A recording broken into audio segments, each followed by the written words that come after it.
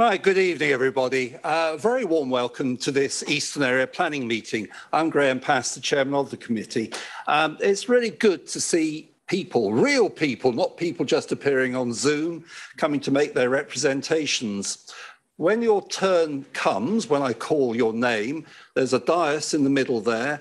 There's a button on the right at the bottom, which you press to activate the microphone. The reason for that will become very clear. The other members of the committee present are my vice chairman, Councillor Alan Macro, then councillors Jeremy Cottam, you will not see much of in terms of the screen because his computer's broken, then councillors Law, Linden, McKinnon, Mays, Somner and Woodhams. The following officers are also in attendance to advise and support the meeting. I have Sharon Armour, our principal lawyer in planning and governance. Bob Dray, the team leader, Eastern Area Planning Committee. I'm going to pause at this time to give my congratulations to his very recent appointment as the Interim Development Control Manager, a well-deserved promotion, Bob. We have Matt Shepherd, Senior Planning Officer, for the first item. Elise Kinderman, Team Leader Minerals and Waste for the second item. Gemma Kirk, a Senior Planning Officer for the third item. Gareth Dowding, Principal Engineer, Traffic and Road Safety on Zoom. Gareth Ryman, our Principal Ecologist in the Chamber. Paul Backus, a Senior Engineer for Drainage on Zoom. Andrew Reynolds, Asset Manager. Kate Powell, Environment Health Officer. Liz Allen, Consultant Landscape Architect, all on Zoom. Then Ben Ryan, our clerk, taking the minutes and trying to keep up with us all. And Vicky Yull, who is our Zoom host and in charge of all the technology. So far, so good. Before we start proceedings, I'd like to explain that tonight's meeting is being held both over Zoom and with councillors present in the council chamber. Although there are no longer any formal restrictions regarding COVID, the council is continuing to adhere to safe working arrangements. The meeting is being live streamed on YouTube, so members of the public are able to follow the proceedings, hence the need to use the microphones. Please can I ask everyone present in the chamber to make sure you do switch on your microphones when invited to speak and to speak directly into them and to switch them off when you're finished. Can I also ask you to make sure you put your mobile phones to silent or turn the sound off on your tablets? I think we've checked that latter point. If we hear the evacuation alarm this evening, we must leave the building immediately. Please proceed via the safe emergency exit route and follow any instructions given by our officers. The assembly point is the car park of the Dolphin pub outside the front of this building. If the lockdown alarm sounds, we will remain seated and await instructions from officers. We will adjourn the meeting until such time it is safe to proceed. Members, do you have any questions before we start the meeting? Right, item 1. Do we have any apologies? Yeah, we have apologies for Royce Longton, and that was it. All right, Councillor Royce Longton, who of course is one of the ward members for 2 items, but we have 2 other ward members, one on Zoom and one in the chamber. Minutes, members. Minutes of the meeting held on the 3rd of August. May I ask for a proposal that I can sign them as a true and correct record? And a seconder, please. All agreed? Mr. Chairman. Councillor Macro. I have a couple of minor amendments. Well, now's the time. On pages 6 and 7, St Ives Close is sometimes called St Ives Road, and Volunteer Road is sometimes called Volunteer Close, Mr. Chairman. Thank you. We will amend those accordingly, I promise. Thank you.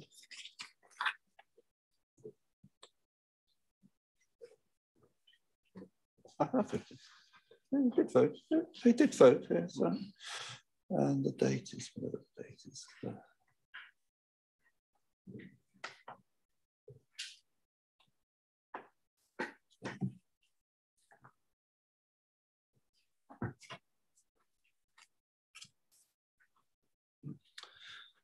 Members, do you have any declarations of interest? Councillor Somner. Thank you, Chairman. With regards to item number 1, as deputy to the environment portfolio holder, and having been engaged in conversations with regards to all matters environment. But I do sit here to take part. I'm here with open mind and without being predetermined. Thank you, Councillor. Councillor Mays. Yes, thank you, Chairman. I'm a member of BBOUT, and I often mention that because it's mentioned in the text. Also, as a consultant, I deal with both power and environmental matters, including water. So you must expect some duplicity in some of my comments. But I will be taking an active part in the voting, and it's a mainly private matter. Councillor McKinnon. Thank you, Chairman. Yes, I'm a member of the Environment Board, the internal board in the council that's already considered this project. That said, I've not made up my mind and will listen to proceedings, and I'm not predetermined. And just for completeness, I too am a member of BBOUT. Right, members, before we start with the first item, it's needless to say, as you have noticed with all the light weekend reading, we have a very full agenda. I would never wish to foreshorten debate. It isn't my intention to do so this evening, but I would ask you very politely and kindly to focus and not repeat points that have been made previously. So without further ado, we come to the first application, which is land to the north of Bloomfield Hatch Farm, Bloomfield Hatch, Mortimer, Reading. And I ask Mr. Shepherd to introduce the item. Thank you, Chairman. Let me just prepare the PowerPoint. I'll share my screen.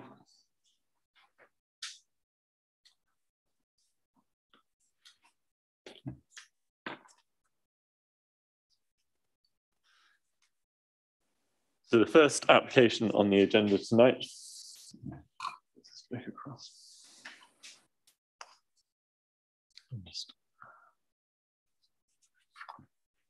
Is application 22/01330/Reg3 for the construction and operation of a solar farm and battery storage system together with cable route and all associated works, equipment and necessary infrastructure at the land north of Bloomfield Hatch Farm, Bloomfield Hatch, Mortimer, Reading. The applicant is West Berkshire Council. It is a major planning application made by WBC and therefore has come before planning committee for determination. The application recommendation is for approval subject to conditions. Just going to refresh everyone's memory in terms of the plan submitted with the application. So two points on the location plan. So we see here in the centre of the site, the solar farm site. The blue land is the applicant's other land associated with the development. There are then two cable routes to the north, either side of the AWE establishment, connecting into the grid. Moving on to the layout plan just to show you here. So there are three fields, or three or four main fields on the development. So you can see the railway line running to the east of the site, have Cross Lane where we began our site visit last Wednesday. We have Good Boys Lane to the west. So the layout plan shows you in the centre of the site will be a battery substation and battery storage area, which can be outlined here, which is planted with screening hedging all the way around. Outlined in the layout plan are the security fences running the length of the site as well. Moving through, we can see here, this plan shows us the substations, the inverters, what the development will appear as proposed. There's also cross sections of the solar panels to show the height and how they're fixed into the ground. Moving forward, we can pull up a clearer picture on this, but this outlines the ecological mitigation works to the development that are proposed within the application. So I would just end my screen sharing there. In terms of the application, there is approximately 57,000 solar panels proposed, 10 central inverters, 15 transformers, 10 battery storage systems. There's access via the existing farm access from Cross Lane, approximately 4,000 metres of stock-proof fencing, security and monitoring CCTV mounted around the site. Site is agricultural grassland and arable farmland and is bordered by dense hedges and tree lines along the field boundaries. There is a public right-of-way running byway, which is Woke 141, byway which runs to the northeast of the site, adjacent close to the railway. Good Boys Lane runs to the west of the site and Cross Lane to the south. Moving to the consultations, there are objections from the Wakefield Parish Council, no objections from Stratford Mortimer Parish Council, and the report details the responses from other key consultees in terms, and the report goes into detail of their comments. In terms of public representations, we've received 15 contributors to the application. Just to highlight kind of some of the key points, the main points of this, the Thames Basin Special Protection Area has not been considered closely enough as one area of objection. Concern in terms of increase of flooding to neighbouring homes and septic tanks, concerns in regards to using agricultural land for renewable energy production rather than food production. No information in terms of submitted cable routes and the construction of these. Concern raised in terms of the length of time for constructions, the visibility displays at the site entrance. Ecology has not been taken into account in great enough detail. The loss of trees and the devaluation of homes are some of the highlights of the representations. Turning to planning policy, the principle of development and policy CS15 of the core strategy outlines that tackling carbon reduction is a key issue for West Berkshire. Sustainable construction and renewable energy generation can help in achieving emissions reductions. West Berkshire Local Plan has not identified suitable areas for renewable and low carbon energy within its current plan. There is an overall thrust to reduce carbon within that CS15. Moving to the NPPF, paragraph 158 states that when determining planning applications for renewable and low carbon development, local planning authorities should not require applicants to demonstrate the overall need for renewable or low energy carbon and recognise even small scale projects provide a valuable contribution, approve applications if its impacts are or can be made acceptable. Moving forward, the Council has an emerging local plan review to 2037. Policy DC3 outlined in point 6.14 of my report shows the emerging policy of the new local plan. This can be given limited weight at this moment due to the stage of development. However, it gives a general kind of framework and thrust of policy, which is reflected within the current national planning policy framework. So there is support for proposals for renewable energy, provided that it's a suitable location, not on the most versatile agricultural land. It's accompanied by a landscape visual impact assessment and would not harm residents and community by virtue of noise, vibration, overshadowing, flicker or harmful emissions. My report tackles each of those sections within the next few paragraphs. In terms of overall principle, the development is supported by the NPPF and considerations for other sections in terms of character of the area, landscaping and neighbouring amenity. Moving to soils and agricultural land, the application is supported by information that demonstrates that through an agricultural land classification survey that the proposed development compromises of land classified as 3B. It is therefore not considered best and most versatile agricultural land, therefore complying with those outlined within the NPPF and DC3.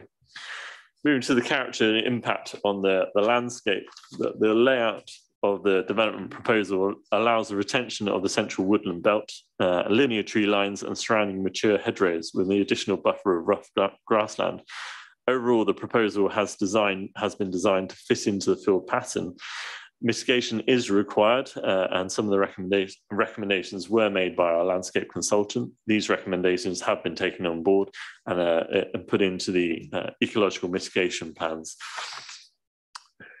Overall, the proposed development is considered to comply with ADPP 1, 6, CS14 and CS19 in terms of impact to the character of the area, the landscape and West Berkshire.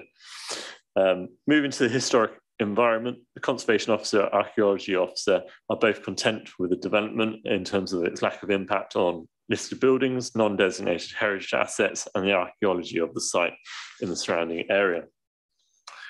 my report lists the designated heritage assets and the non-designated heritage assets that they have considered, and the archaeological implications of the application within them. The impact to the neighbouring amenity and land uses. The Council of Environmental Health Officers have raised no objections to the application. Proposed development is most likely to cause disruption during the construction phase of the development. This phase would be temporary until the construction is finished. Planning conditions are recommended in the report in regards to hours of constructions to safeguard neighbouring amenity. Glint and glare assessment of the development was submitted. The report does note that solar reflections may occur at some dwellings, but that mitigation is not required due to intervening vegetation. The visibility of the panels are limited above ground level, and the effects are considered on direct sunlight within these rooms at the same time. Development is not considered to give rise to significant issues in neighbouring amenity, as outlined within my report. Moving to our highways impact, our highways officers are content with the proposal and the visibility displays. They're content with the submitted construction traffic management plan and the works submitted, the mitigation submitted for the access from Cross Lane in terms of that. I'll leave my colleague Gareth Dowding to address any questions and a bit more on that side. In terms of flood risk and sustainable drainage, the site is entirely within flood zone 1. So not least likely to flood. Our SUDS officers have raised no objections to the application subject to planning conditions. I'll draw Councillors' attention to point 2 of the update sheet. The Environment Agency have provided some last-minute comments in terms of the cabling routes and their concerns that this cabling route at points goes through areas of flood risk. Officers are aware of this and have advised that cable routes would run underground within the highways, as with any other utilities, and although these works are normally carried out under permitted developments and don't require, in the majority, to be granted planning permission, they are included in this application for clarification and completeness. It's considered that the comments from the Environment Agency can be adequately addressed through an adjustment to planning condition number 7, which point 7I, which says along cable routes as well as within the site for flood risk. Moving to the impact of the trees, tree officer is content with the application, raising no objections. There will be some loss of smaller trees, as we saw on the site explained, but the vast majority of hedgerows and significant trees within the site are retained. There are enhancements suggested that can be secured through biodiversity net gains through the LEMP and the camp conditions. Objectors have raised concerns in regards to the impact on the Thames Basin Heath Special Protection Area, the SPA. Policy ADPP6 requires screening of new residential development of 1 or more net additional dwellings proposed within this buffer zone radius. Given the policy thrust, the proposed development is not residential, and so specific requirements for residential development under aforementioned policies are not engaged. Given the purposes of the SPA and the policies is to manage the anthropogenic impacts on the SPA, no concerns have been raised by Natural England or the Council's ecologists with regards to the SPA. Given this and the nature of the development, the distance between the proposed development and the SPA is not considered a material effect on the SPA. In consultation with Natural England, they advise in regards to the best and most versatile agricultural land that they do not raise objections to this aspect. From an ecology perspective, the Berkshire, Buckinghamshire and Oxfordshire Wildlife Trust have commented. They've raised that they are largely in favour, given the biodiversity net gains of the site. They have suggested several areas of improvement to the scheme that can be adapted. We don't see these as areas of objections, but of development. So therefore, we can secure those changes. The application is close to AWE Burfield and a pipeline and an oil pipeline, major oil pipeline, and a network rail. Rail have raised no objections in terms of Glint and Glare. The emergency planners have raised no objections, and the pipeline to which the cabling routes do cross, they've raised that as long as an informative is applied, they would raise no objections. Turning to the planning balance, the proposed development is considered to be supported in principle by the NPPR and the overarching aims of the core strategy. There's a strong social and environmental support for the provision of renewable energy, tackling climate change and dealing with climate crisis. Overall, it is considered that there are substantial benefits to the proposed development that weigh in favour of granting planning permission. The application site is generally well contained within the landscape, and although there would be landscape and visual impacts, these are not considered significant when weighed against the benefits of the development. It is considered that the proposed layout has responded positively to the host landscape in terms of using its topography and landscape features to assimilate the development into its setting. Moreover, further mitigation can be secured through planning conditions. Whilst the development would be visible within the surrounding landscape, no significant issue in relation to neighbouring amenity have been identified. The Highways Authority raises no objections to the access or potential impacts to the highways. No material conflicts with neighbouring land uses, including AWE, the railway line, or oil pipelines have been identified, and there are no significant risks in terms of flood risk to the site. Overall, taking into account the main issues identified by this report, having regards to the representations made in the response to the application consultation, it is concluded the proposed development complies with national and local planning policy, and that the benefits of the development outweigh the limited adverse effects. As such, the application is recommended by officers for conditional approval as set out within this report. The conditions follow within the report and within the update sheet. Just moving to the update sheet once more, there are additional public representations as reported to further raising concerns. Included within the update report as requested at the site visit is a history of the farm ownership for you to review, and then the updated condition as detailed earlier. Thank you, Chairman. Thank you, Mr. Shepherd. I'm going to ask Mr. Dowding if he wishes to contribute to the presentation. I've no doubt, of course, he may be subject to a number of questions later on. But Mr. Dowding, is there anything you wish to say at this point? Thank you, Mr. Chairman. No, not really. I'll wait, obviously, for your questions. I'm sure there'll be a few, and I've certainly got some answers if there are some. You usually do, and thank you very much. In that case, we have, as the first person to wish to make a representation to us, is Chris Faulkner of Wakefield Parish Council. Councillor Faulkner, are you? There you are. Please, would you go to the dais?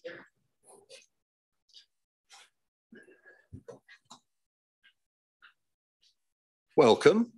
You have up to 5 minutes to make your points. Please remain there after you have spoken, because members could well have questions. They can only ask questions on points that you raise. Okay. So make sure you mention everything you want to mention. Can I assist you with any timekeeping? I should be back on. Okay, thank you. Yeah, the one with like a little figure with, yes. That's the one. Okay, Chris Faulkner, Wakefield Parish Council. Wakefield Parish Council objects to taking agricultural land out of production at a time when the nation is concerned about our ability to feed ourselves. Members, unlike Europe and the US, UK is not self-sufficient in food production. From the dizzy heights of the 80s, where we were 95% self-sufficient, we are currently around 60, a level not seen since the late 1930s, and we are on a downward trajectory. A recent DEFRA report reveals that farm income in the southeast area of England from food production during the 4 years to 2019 fell by a staggering 54%, and that's 60% lower than the next lowest area in the country. This leaves us critically vulnerable to world markets. We have seen how one crisis after another can quickly lead to quickly affect food prices. We all have to bear in mind that unlike world population, the land cake is not growing. There are limits on how intensively land can be farmed without causing greater environmental issues. County farms were mainly purchased between the wars by the local authorities in an effort to boost food production by providing an affordable route into agriculture by young people.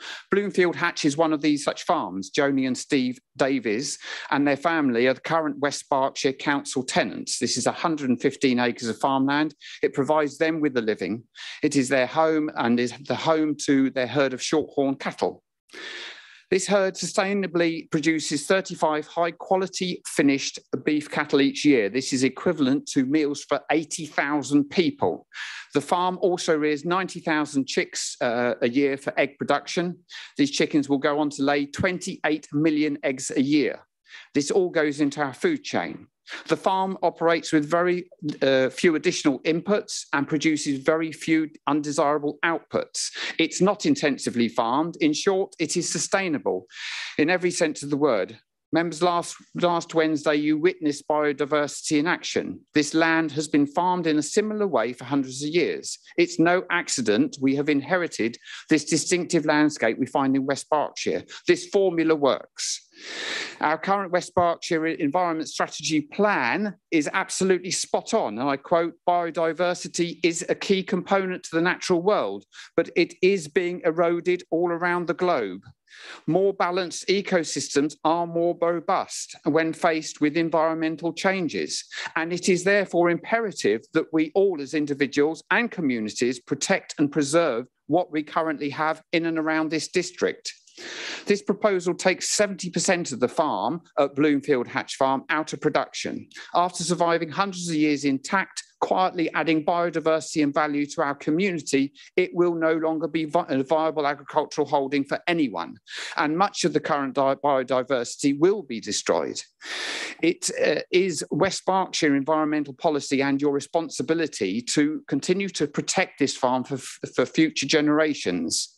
Of course, building on a greenfield site is the easiest and the most cost-effective option at the first glance, but all the indicators show that we have an overwhelming requirement to protect food security for the nation. I believe everyone here would agree that solar panels would be better placed on brownfield sites on new and existing infrastructure. We are in fortunate position to being able to keep our farmland intact and have solar energy in West Berkshire for this reason. However, we need the ambition to achieve this. It's a national problem. Local authorities cannot achieve this on their own without ambition, the tools and policies from government. This committee recently refused a similar large-scale solar application at Clay Hill in Salmstead Parish. Your decision was then overturned by the government because it met their current policies. However, I believe we may be at a crossroads right now where this policy may be reviewed. Liz Truss recently said, our fields should be filled with our fantastic produce. It shouldn't be full of solar panels, and I will change the rules. Rishi Sunak has recently confirmed on my watch, we will not lose swathes of our farmland to solar farms. 30 seconds. This application confounds common sense on so many levels, and I believe it is likely to be out of step with future national policy. Members, I urge you to be consistent and refuse this plan. Put your faith in our new leaders. Let the government make this decision and confirm its policies one way or another at an appeal. Please recognise the value and unique resources we have in West Berkshire and protect them as previous generations have sought to do so. Thank you. Very well timed. I'm impressed. Councillor Faulkner, please remain there. Members, questions? I'm going to start off. I'm sorry, I'm not as familiar, of course, with Wokefield as you are. How many farms are there in or around Wokefield? I would say there's around about 20 now. Okay. And there are some very active farms. We've got one of the few dairy farms in the area. Okay. Thank you. Councillor Mays. Thank you, Chairman. Mr. Faulkner, I've got a question really regarding the actual area of the farm that is being mentioned. You said 115 acres, was that? Yes, the farm is 115 acres and 75 acres of that is being taken by solar farm. When we were on the site visit, I was also told that the field to the south of Cross Lane was included. That's included in the farm. Is it in the ownership? That is in the ownership, and that is the remaining field for agriculture, That's I believe. Fodder crops for the cattle. Yes, it's grazing at the moment, and I do believe it rotates with the maize. So they also grow maize on the farm and will rotate on occasions with that. Fine. Yes. Thank you very much. Councillor Cotton. Yes, thank you. You mentioned a chicken farm raising hatchlings, I believe. Yes. Is that actually operational? And that is it? Yeah, and so that is in the buildings that we walked past. At the particular time that we went, they were between batches. So they have 2 batches of 45,000 chicks, which is the 90,000 chicks which I mentioned. And they do that every 6 months. So we were right in the point where they were cleaning out the buildings and disinfecting them, pending the new lot of 45,000 chicks to come in. Thank you. Right. Are there any other questions for Wakefield Parish Council? Yes, Councillor May, is that a legacy hand? Yes, sorry. Okay. Any other members? Thank you. Pleasure. We now have 3 objectors wishing to speak. Mr. Callan on behalf of Bloomfield Hatch residents, Mr. Davis and Mr. White, all here in person. Gentlemen, would you please go to the dais? You can all go together and then... I think Steve doesn't wish to speak, but if there's questions he can answer. Well, may I suggest then, if he could accompany you, if he doesn't wish to speak, that's absolutely fine. But if he goes up with you, then if there are any questions, he's there to answer.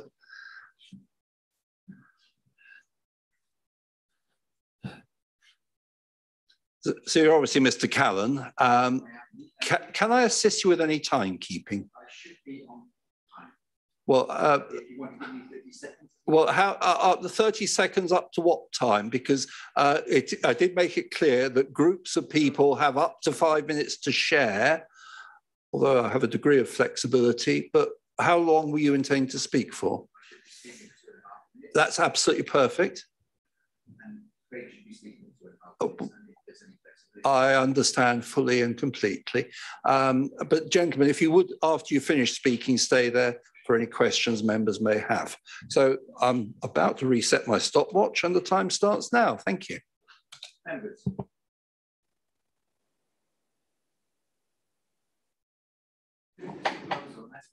Microphone, please, sorry.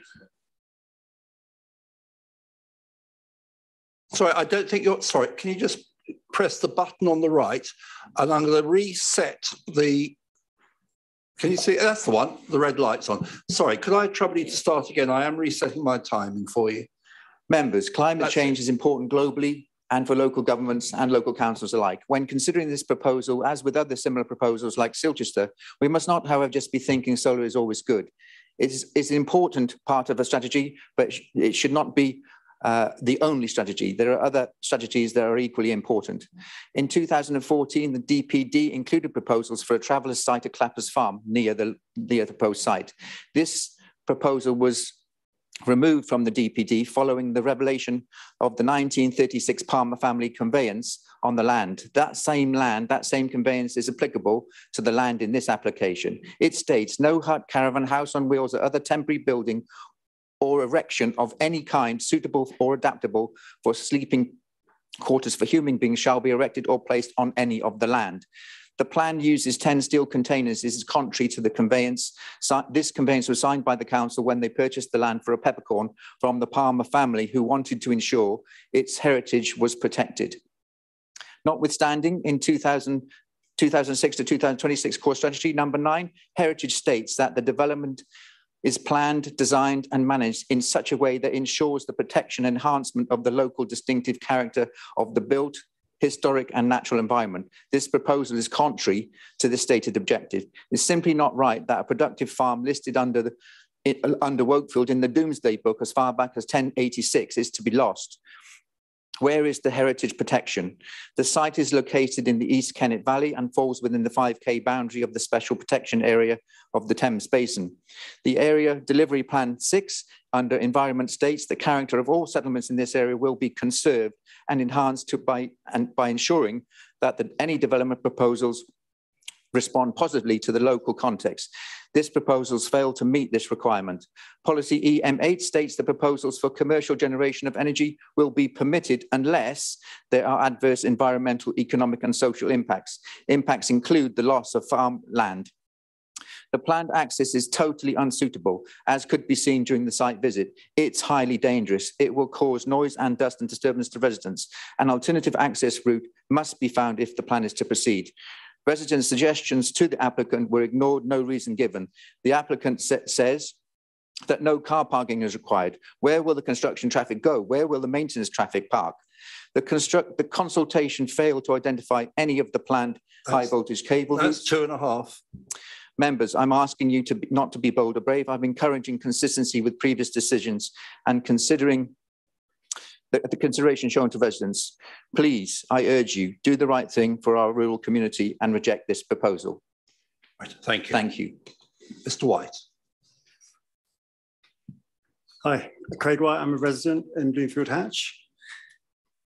George Palmer, in his will, left 19 small farms to the council for the people, for farming, and not for any other purpose. So he placed covenants to protect it from development, which have been ignored. You voted to protect this land, historic East Kennet, in the core strategy policy in 2012, recognising the unique historic character of villages and land, including Bloomfield Hatch. This proposal goes against your own core policy that the applicant has to be determined in accordance with the core strategy policies, and so refuse it as development is not permitted. There are other planning policies which, with worse significant technical failures, exist. CS16, flooding states, where flooding has existed, any development must include flood mitigation, but there is none because the flood report says no flooding. False. Our homes do flood with sewer. Our septic tanks will be affected by the solar panel runoff, says industry documents, but the report says no sewers in the area. False. There are 3. At the 11th hour, with no public scrutiny, the consultants say the land contour tapers away. Yes, but not in all areas. False. I have evidence in independent mapping, other contours are even higher. That's why the flood report lists in this area as a high risk. Policy CS16 requires you to refuse the application. Policy CS13 highways requires a fully assessed transport impact survey. There is no plans to dig up the 4.2 kilometres of highway for cabling, heavily impacting many farms and users on these lands. You also saw on Wednesday the plan and site displays do not safely conform to your own council standards, where 10 dangerous overtaking accidents have occurred.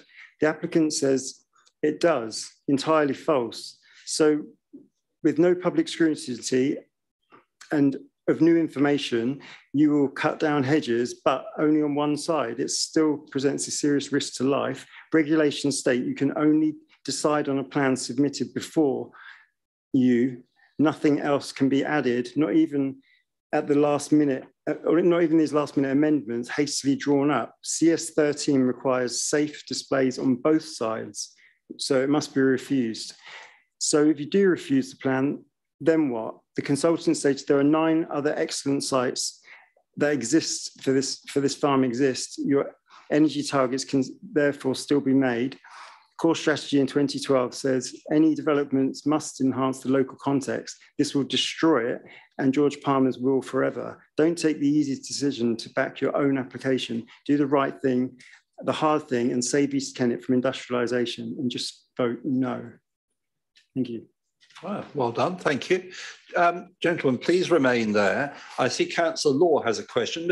Councillor Law, if you're able to, if it's a specific question for one of those making the presentation. I believe I'm right in saying, I'm looking for him to nod, that Mr. Davis is the farmer. So if you've got specific farming questions, he's the one you can direct questions to. He has his name down, so that is quite permissible. Councillor Law. Thank you, Chairman. Yeah, my question specifically to Mr. White. On the site visit, and again tonight, he's pointed out that these current septic systems flood on occasions. What I'm trying to understand, and what I'm giving you the opportunity to inform me, I fail to see how installing solar panels will exacerbate the flooding. But Mr. White obviously has a different opinion. Can you explain how that may happen? Yes, well,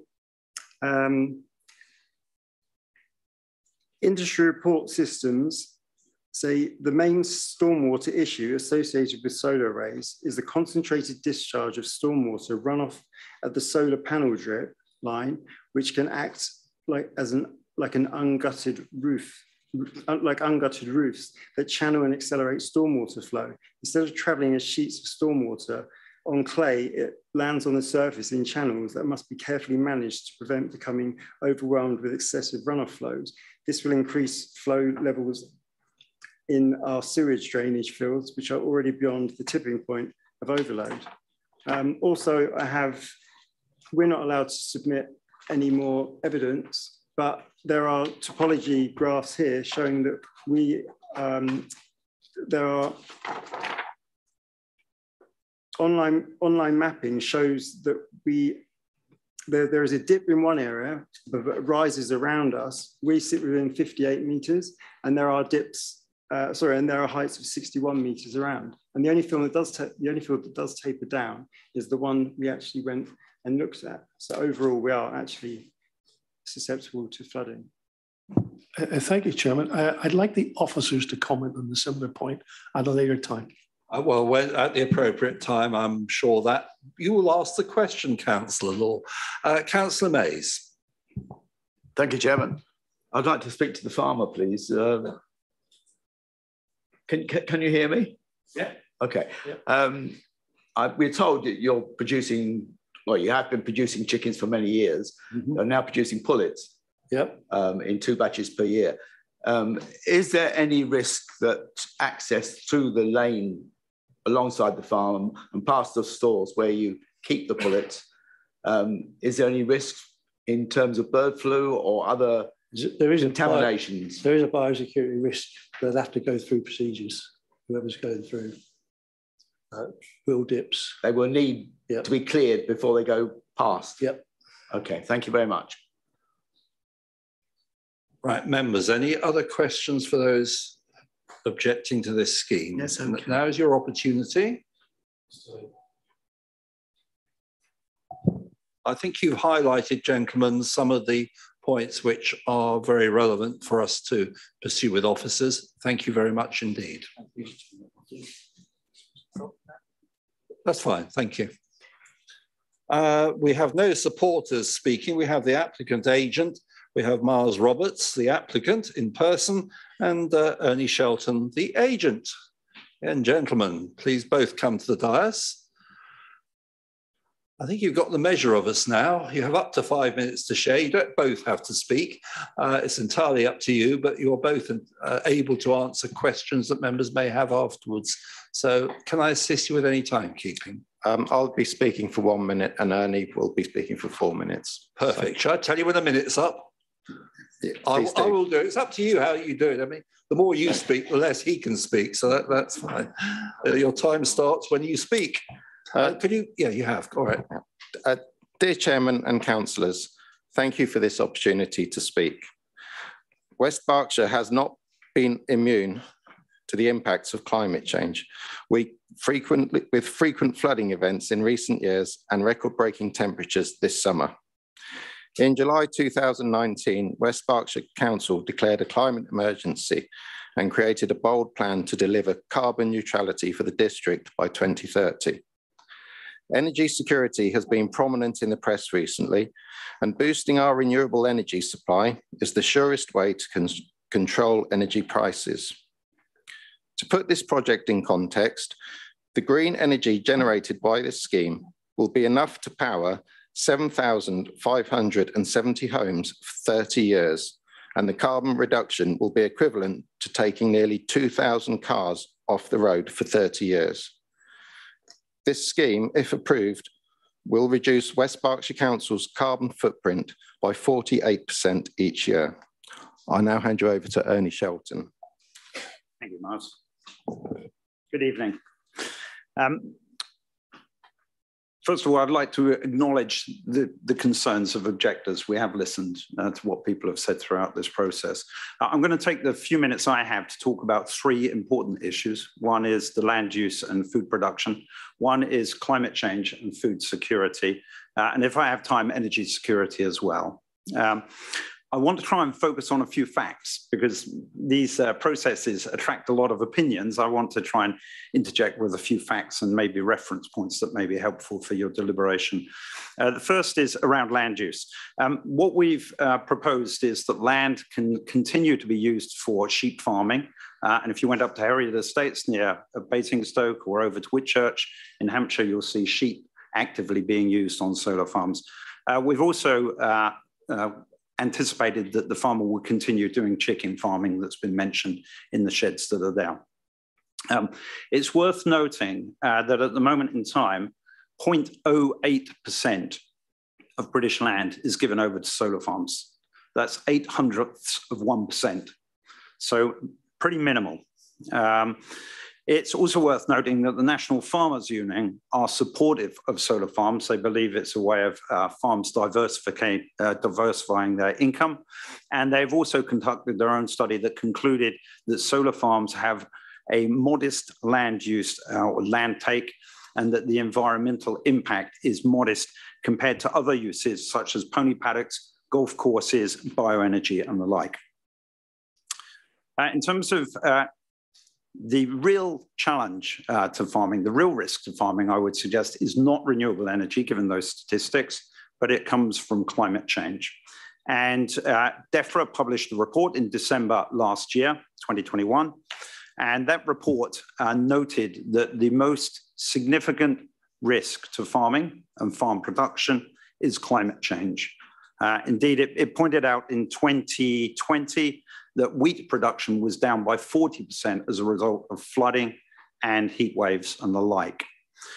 It went on to also acknowledge that if climate change is not resolved, then by 2050, we could anticipate losing 70% of our most valuable land, most versatile land. So significant impacts from climate change. And so we would argue that dealing with climate change is the best way to support farmers and farming. And finally, just on energy security, it's worth noting that in 2020, the UK imported 20% of its energy from abroad. That currently stands at 38%. And so if we do have a crisis, it's around energy, we all know that. And that import went up by 10% in the last year alone. So in conclusion, we think there is a risk to farming.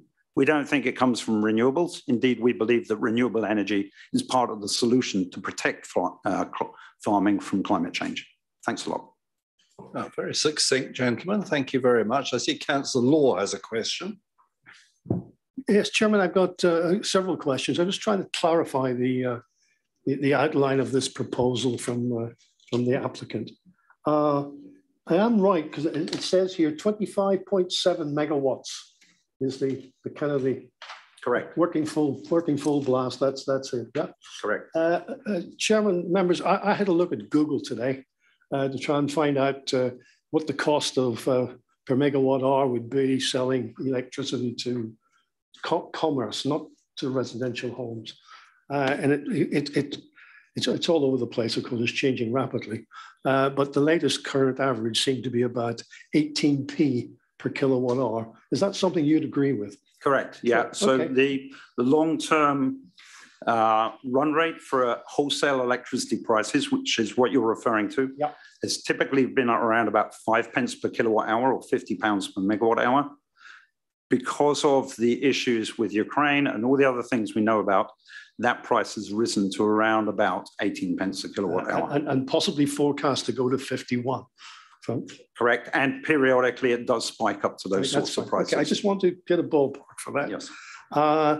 Because I worked out, therefore, at the rate where you're selling out electricity for a kilowatt hour, the whole thing going off would bring in about £4,640 revenue for if you did your 25 megawatts and sold it for 1 hour at times 18p, works out at about 4,638. Do you agree with my mathematics? I could give you an annual figure. Which are you talking at 18 pence kilowatt hour or 5 pence? Well, whatever your business case was based on. If you took the long run average of 5 pence a kilowatt hour and the anticipated output of the solar farm, then you may be looking at just shy of £1.1 million per annum. 1.1 million. That seems now fair. set against that is debt service costs and also maintenance costs and operations costs. Yeah, and your capital cost of this was what? I don't want to give you a specific figure for this project, circa, but a farm of this size might typically cost you in the region of £19 million. 90 million. 19. Oh, 19. Okay, fine. Thank you very much, Chairman. That helps me clarify. All right, thank you. Councillor Mays. Thank you, Chairman, again. My question really would be on the transmission losses between the farm and the connection with the grid. Mm-hmm. I understand you're producing current at a DC level. You then invert it to an AC current and transfer it by cable to a point which you don't yet know exists in detail. Is that correct? I challenge a couple of the points there. So the solar panels generate the power at 1,500 volts typically, some systems 1,000 volts, DC. Yeah. It then gets converted to AC. Right. We would be converting it to 33,000 volts before then moving the power at AC 33,000 volts up to the north and connecting it into the overhead lines to the north of the Burfield site. Below ground cables? All below ground, no overhead lines anywhere. Okay. And so the connection will be into SSE's overhead lines to the north of the Burfield site. We have a confirmed grid connection, and that contract was put in place with SSE over a year ago. So we have confirmed capacity within the network. Fine, thank you. Would it not be possible to connect to the grid much closer to that site? So we made an application to SSE for the scheme. They're duty bound under Ofgem rules to give us details of the closest and lowest cost connection point for the scheme. And the point of connection they identified to the north of Burfield was the best that they were able to give us. Now, there may be a possibility of getting slightly closer to the site, and hence the second cable route that runs to the east of the Burfield site up to overhead lines up there. You could not connect at Cross Lane, the transformer in Cross Lane itself? No, there's a local supply at Cross Lane, which is 11,000 volts, but there's no reverse power capacity in that system. It wouldn't be sufficient. Well, there's a 66 kV or higher grid. There's a 132 kV line that runs across the site. The cost of connecting into that is likely to be several £1 million and take several years to get through. Okay, thank you very much. Well, that explored the technicalities more than somewhat, didn't it? Councillor Law, is that a legacy hand? Yes, it is. Right, I'm still looking for other members to have questions to the applicant and agent. Councillor Somner, sorry, you didn't just pop your hand up when I caught your eye. Literally just, Jem, thank you. Just some clarity with regards to farming practice, I suppose. You, if I understood you correctly, you said that there was expectation, suggestion, observation, whichever word suits best with regards to chicken farming not being affected as it currently is, and that would be able to continue, and a change in practice with regards beef to lamb. Is that what I understood to be correct? I think what you need to understand is the council will continue to lease the land to the farmer if the farmer wants to continue with the lease. What the farmer does with the land is his decision at the end of the day. Our understanding, our current understanding, although we can't compel the farmer to farm in a certain way, our understanding at the moment in time is that chicken farming will continue because it's within sheds, ostensibly. And we've also laid out in front of the farmer the possibility of either helping to support with the maintenance of the land through actually managing the land manually, or using sheep to manage the land and putting sheep onto land to graze it. Thank you. So we're leaving options open to the farmer to try and maximise the involvement of the farmer on the land and to try and continue to use the land for agricultural purposes. And that's the key thing. Thank you for that. I think that's the key thing I was trying to establish, Chairman, is that there isn't the most pessimistic view, I suppose, would have been that there would have been a complete shutdown, and that isn't the case. And I think that's been suggested as farming could continue in some form. Thank you. All right, Councillor Law, I saw you put your hand up again. You're very welcome. Please ask. Yes, thank you, Chairman. I was just doing back in my 5-packet calculations, and I have a clarification because I'm a bit confused. Mr. Shelton, around about roughly 19 million capital borrowing money at the rate we can borrow at. I worked that out to service that debt over 30 years. It costs about 2 million a year. I think you said the revenue was about 1.1. My back of the 5-pack said it's more like 11. Who's right? Who's right or wrong in this revenue? Because if it's 1.1 and it's going to cost you 2, it's not worth doing. And I don't believe that. I don't believe that's the case you put together. So I guess a general answer and then maybe a more specific answer. In terms of a general answer, it's worth noting there are an awful lot of commercial operators, pension fund money, insurance fund money, investing into this space, and they are making a return on it. They're not doing it for the fun of it, it's because these projects are profitable and viable in the long term. In terms of the specific scheme, we have undertaken an awful lot of detailed analysis, discounted cash flow analysis, internal rate of return analysis, and the like. What that shows is at the lower end of our assumptions, so we've done some sensitivity analysis, that the scheme, if I can use the blunt term, washes its face. It gives a return after borrowing, so it meets the debt service coverage ratios that you would need on the borrowing and gives a return to the council. If you assume that energy prices remain high, then it gives a very positive return. So do we think that the project is financially viable? Yes, we do. I'm not keen to go into lots of detail at the moment in time for 2 reasons. Chairman, and I understand point why. of information, Chairman. This isn't really relevant to the planning application, is it? Can I explain why I'm doing it? Councillor Law will explain why I was going to, but Councillor Law, you're very welcome to. Yeah, there's 3 levels of sustainability: environmental, social, and economic. And we've dealt extensively with the other 2. I'm looking at the economic. Yep. So you're sticking with the 1.1 million revenue for the year. If circa, it must be a very low price you've put in for electricity to do that.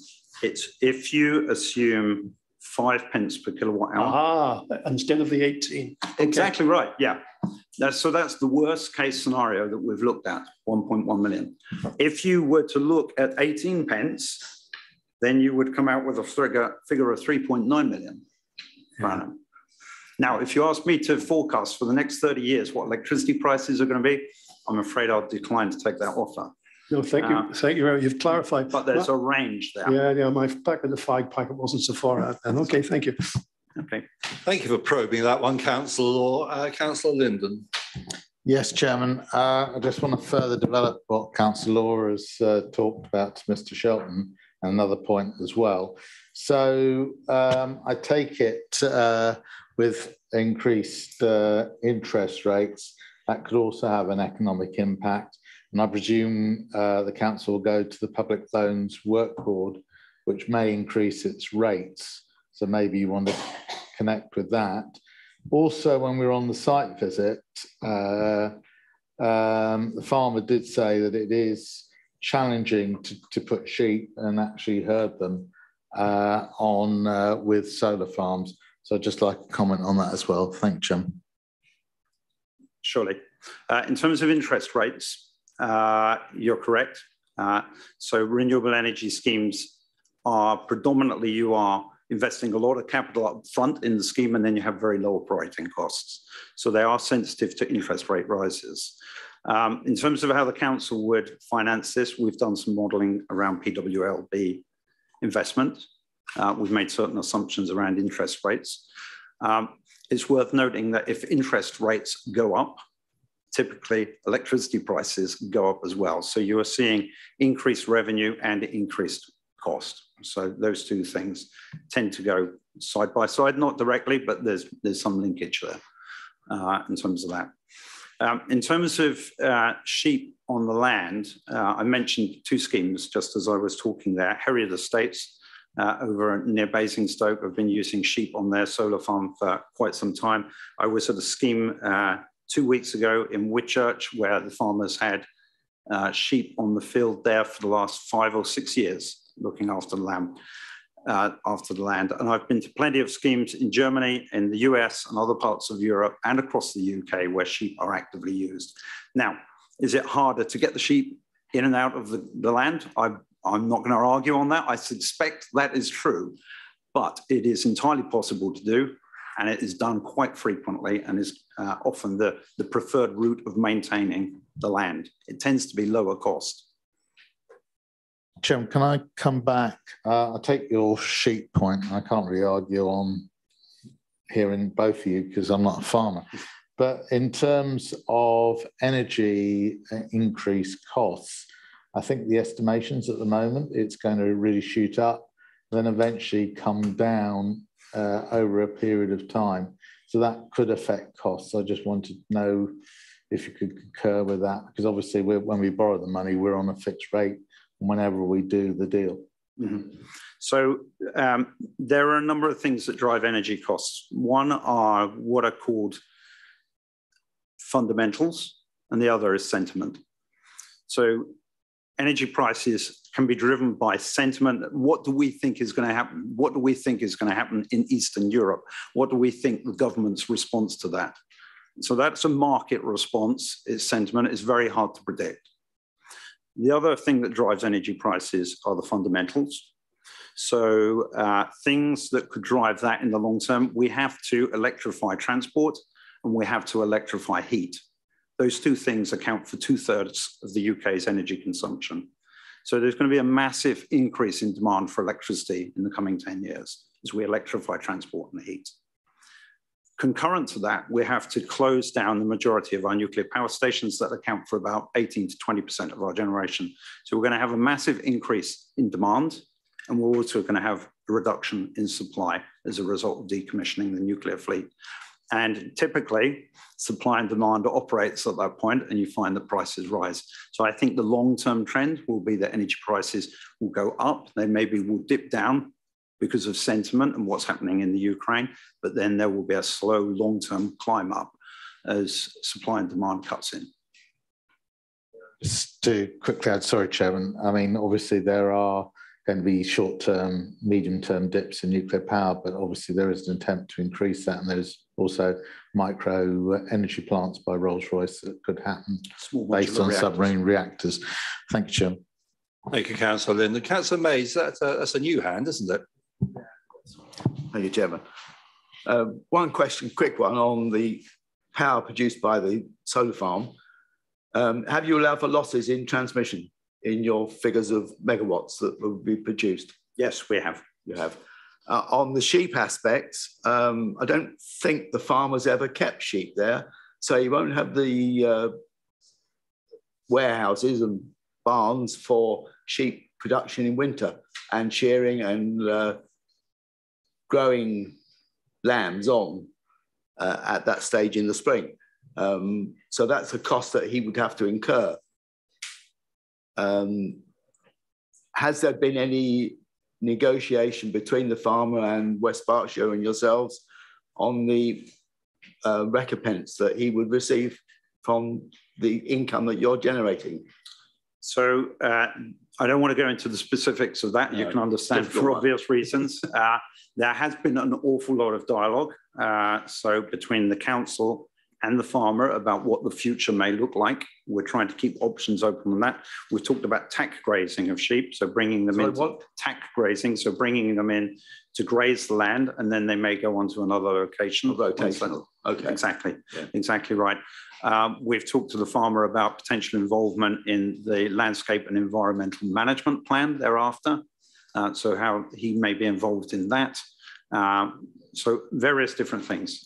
So it certainly has, there's not been a lack of dialogue. So he has choices anyway. We're trying to present choices, but of course it's down to the farmer to make his own choices. Yeah, fine, thank you. Members, just a gentle reminder, we are in a public meeting. We can't delve too much into personal finance or such matters. Are there any other questions to the applicant agent? I'm looking at Zoom hands, I'm looking around the room, I see none. Thank you, gentlemen. Thank you. I then come to the ward member. Now we have two ward members. Councillor Mays, I understand you wish to defer to Councillor Bridgman at this point. Is that correct? That is correct. Right, so Councillor Bridgman, welcome on Zoom. You have up to 5 minutes. You know the score. If you're still talking at 4.5, I'll tell you. Thank you, Chairman. Apologies if you can hear a rock band in the background. I've got the neighbours are. There's a group practicing a neighbour's garage, so it may come across the mic. I don't know. And first, Chairman, may I congratulate Matthew on getting the word anthropomorphic into a report. For the benefit of the parish council and those objecting, I comment that, as I said at the last meeting for this committee in relation to the Basildon School application, that the committee's role is obviously to consider an application as the planning authority rather than defend the council's policies as applicant. So, for example, a covenant and its interpretation might have an impact for the applicant, but it's not a planning issue. Turning to planning considerations, I start with policy. This committee has discussed on a number of occasions recently the relationship between the emerging local plan and an application. So I do look forward to the debate on that emerging plan, and in particular, the draft policy DC3 and its reference to large-scale ground-mounted solar PV systems. In addition to that question of policy compliance, I'm going to raise three particular discussion points.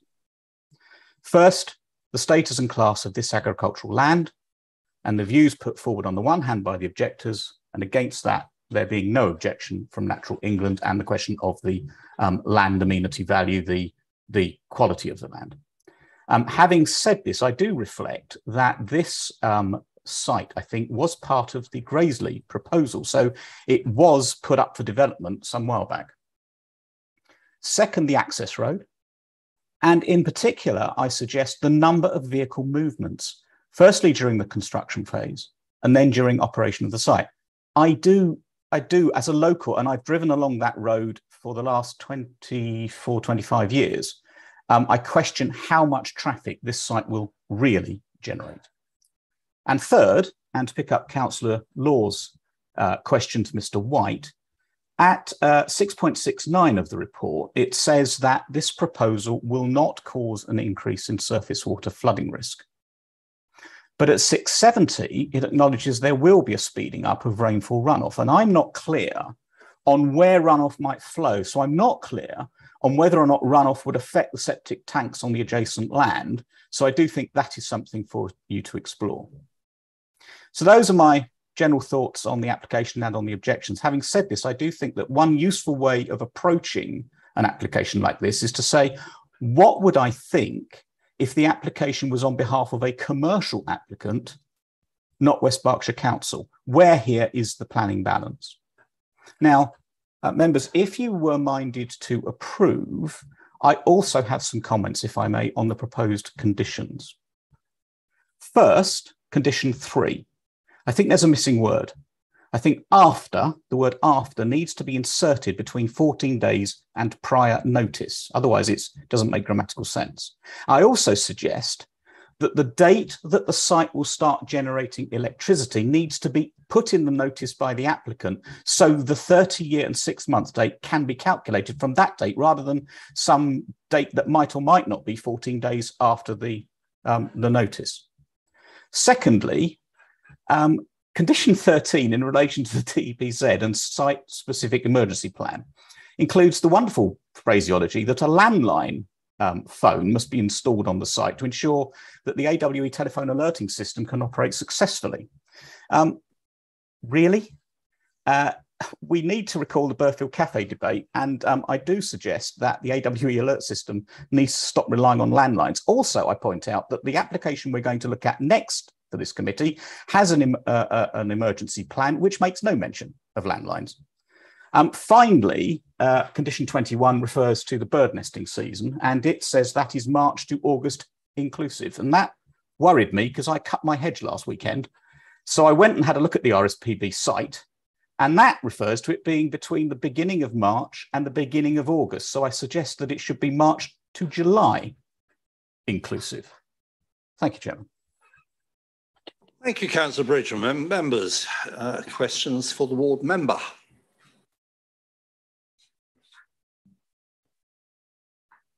You're going to let him off that lightly? Oh, Councillor Macro. Thank you, Mr. Chairman. I think you said something about you had some doubts about the traffic movements. In what kind of respect have you are your doubts, shall I say? Well, firstly, I know that road very well. I do know that people, including myself, I have to say, if you are coming from the north, from effectively the A33 junction, down the road, you accelerate. I personally get to where it goes from 40 to national speed limit and do accelerate. And coming up the road, one might well be travelling at 60 miles an hour as you come round that bend by Bloomfield Hatch. However, we know that there are a number of exits onto that road there. We saw, I think, 3 on the site visit. And I think that people who are going into the site have enough view from whichever direction they're coming to make that turn safely. And those who are exiting the site have enough eye line. And I would suggest that if they didn't, the farmer wouldn't be able to exit the site and the residents next door wouldn't be able to exit their sites. Now, it is said that there have been some accidents along that road. I have not myself witnessed any. I think that the report refers to 9 over a period of time. It looks like they may or may not have been reported to the police. They may have been insurance issues only. But anyway, generally speaking, my fundamental question, I guess this is one for Gareth when you come to ask officers questions, is how much traffic would it actually generate? I mean, how much traffic does a working solar farm generate? How many times does a van or whatever need to go into the site and out of the site? I mean, I don't know. Is it daily, weekly? Is it more than one trip a day? I don't know. Construction traffic, yes, I accept there will be construction traffic going in, but I think it will go in, it will stay on site, it will do whatever it's doing, and then it will come out again. So I don't see this large number of traffic movements that's being anticipated by residents. Thank you. Right, members, any further questions to the ward member? I see none. Councillor Bridgman, thank you very much. Thank you, Chairman. Right, members, before we enter debate, questions to officers. Bear in mind we have highways officers or a highways officer who can answer any highways issues. We have, of course, our planning officer to answer any questions that you have raised. We have environmental officers, so the choice is yours. Councillor Law. Mr. Chairman, I can't put my hand up. My Zoom has crashed at the moment, so I'm waving at you. I'll try and get it back with answer. The questions to the officers is the one I asked about the flooding. How can, and that Councillor Bridgman mentioned it as well. I'm still not clear how just putting panels in can exacerbate a runoff problem, and I'd like to understand the officer's position. Mr. Dre, can you assist? I'll ask Paul, can you answer this for us, please? Yep, can you hear me all right? Excellent. So you are right in that a solar panel is an impermeable surface and therefore it will increase runoff. However, it's probably important to note that solar panels aren't the same as a lot of other impermeable surfaces which we talk about, like pavements, like buildings. They don't obstruct runoff along the surface of the area below them. It's also important to note that the application does recognise that whilst there might be a slight speeding up of runoff along the surface of the solar panel, they have suggested that they will provide infiltration trenches running parallel to the solar panels to capture that runoff, store it, and allow it to infiltrate into the ground. So they have provided mitigation for the potential of solar panels to speed up runoff. Is that too technical? Sorry. Well, I understood it. Councillor Law, did you understand? Did you understand that answer? I was a little bit distracted trying to get the Zoom working, and no, I didn't actually. What further clarification of? Well, I didn't understand because I wasn't listening to half of it. That's the reason. I'm sorry, but you know, I'm multitasking as best I possibly can. I empathise as a mayor and councillor law, but Mr. Bacchus, could you please assist with perhaps a slightly praised reiteration of what you just said for councillor law? Sure. So although solar panels are impermeable surfaces, and any impermeable surface will increase the rate of runoff along its own surface, they are not the same or shouldn't be considered similar to paved areas or buildings, because a solar panel, particularly a raised solar panel, has an area underneath it which doesn't obstruct runoff from the surrounding area and allows water to permeate into the ground, unlike a building which would just obstruct it altogether.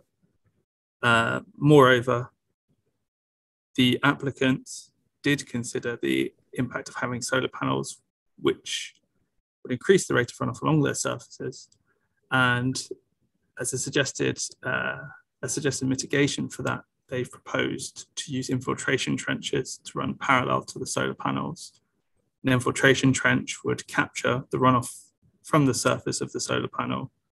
It would provide some degree of storage, some degree of conveyance, and would also allow the water to infiltrate into the ground.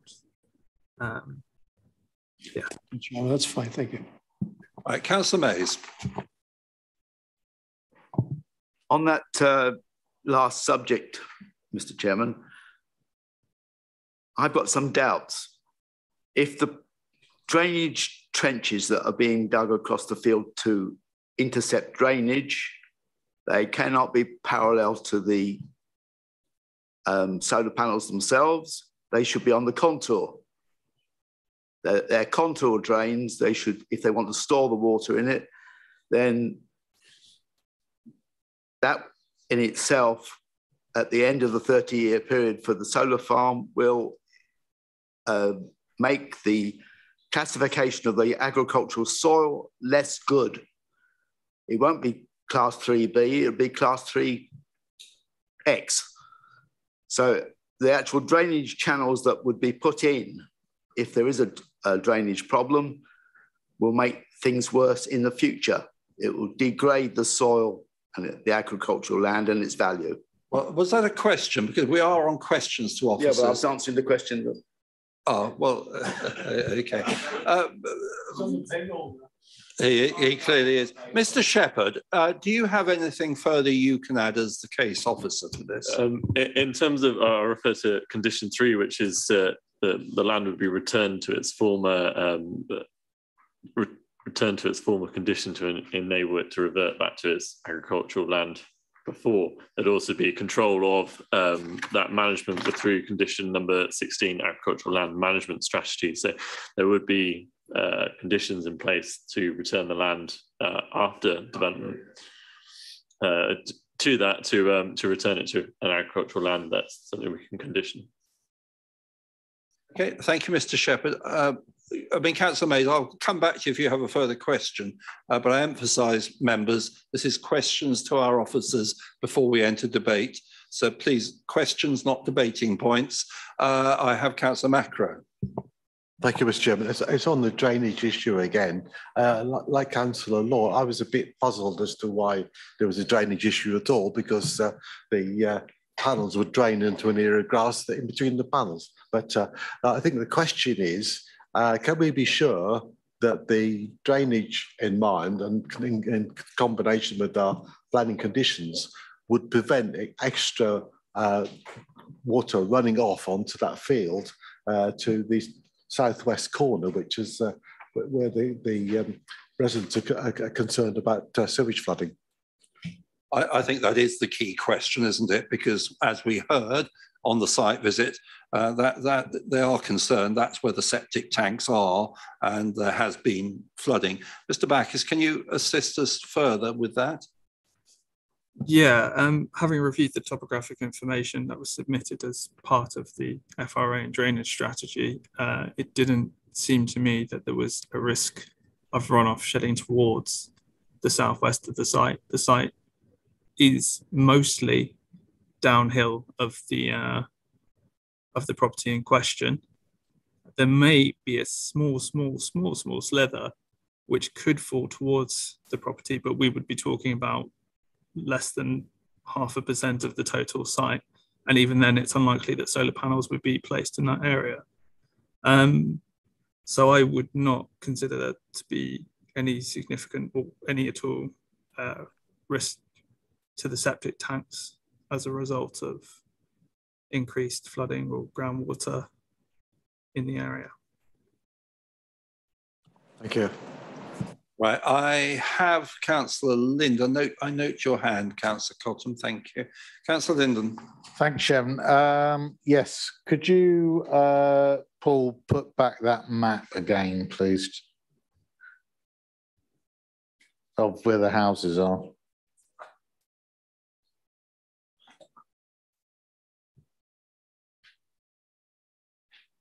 Right, so if you move where we can see the houses, just move up a bit from the road. Yeah, that's fine. So we actually went into a lane by the left of Bloomhill Hatch Farmhouse, or actually it wasn't, it was between that and the courthouse to the granary, and that area there, or it might have been slightly more to the left.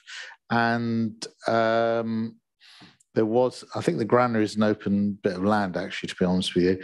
And there was concern from residents of surface flooding, and there was some water there. There was some concern about water in that area, as well as to the field, which is to the northwest, which was mentioned by I think it's Mr. White.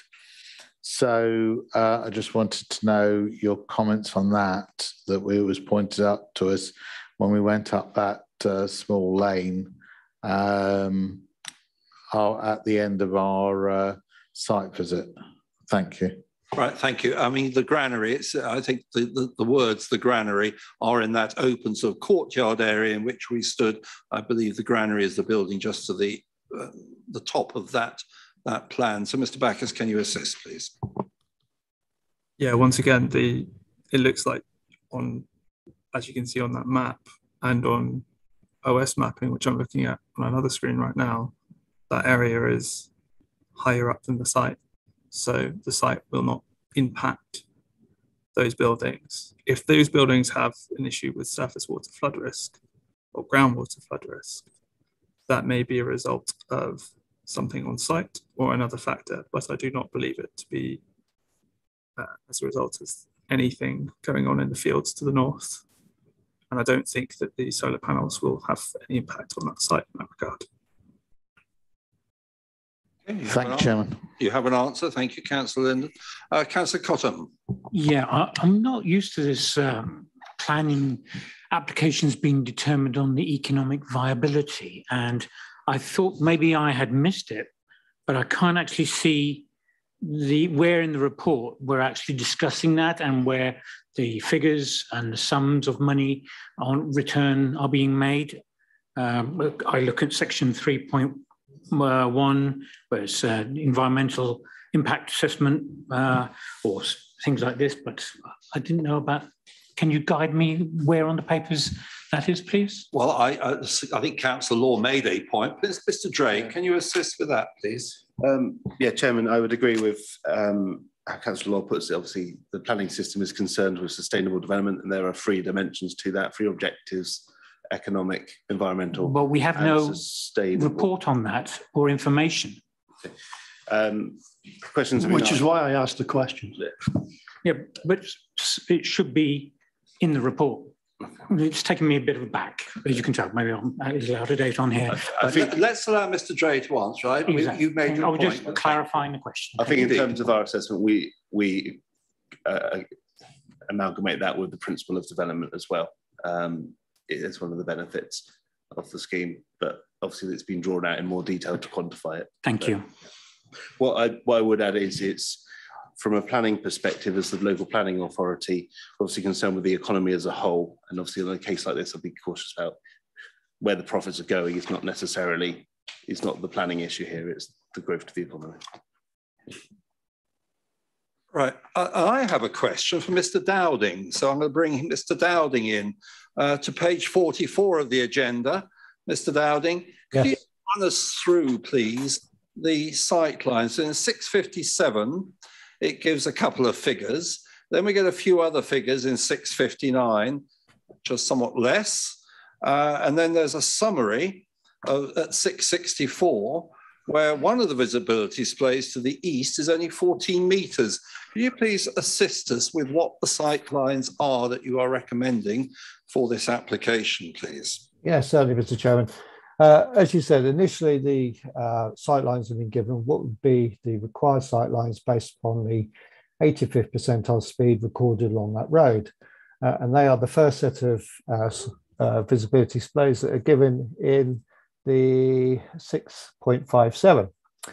It then goes on to say that in reviewing the application, there's been two versions of the sight lines for that site. One where the offset has been at 1 metre from the curb, and one where the offset has been actually along the curb.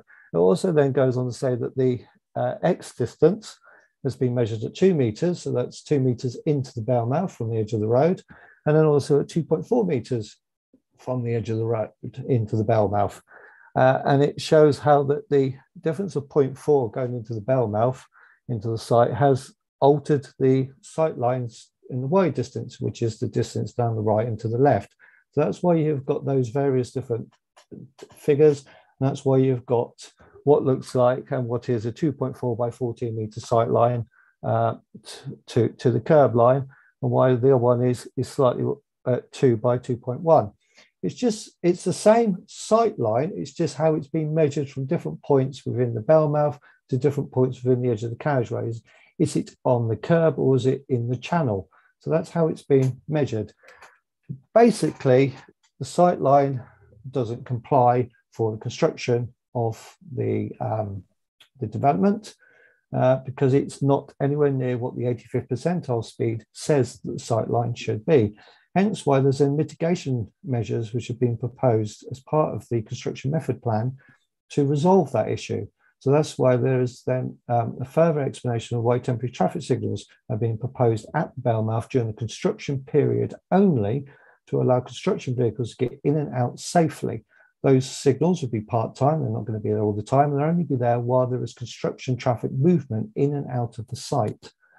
When the site is operational, if it gets approval, we are then saying that because the farm is operational and because the number of vehicles coming out of the site when it's operational is only going to be 2 at a week on average, which is a tiny number, that's why we don't need to make any modifications to the sight lines for the operation of this site.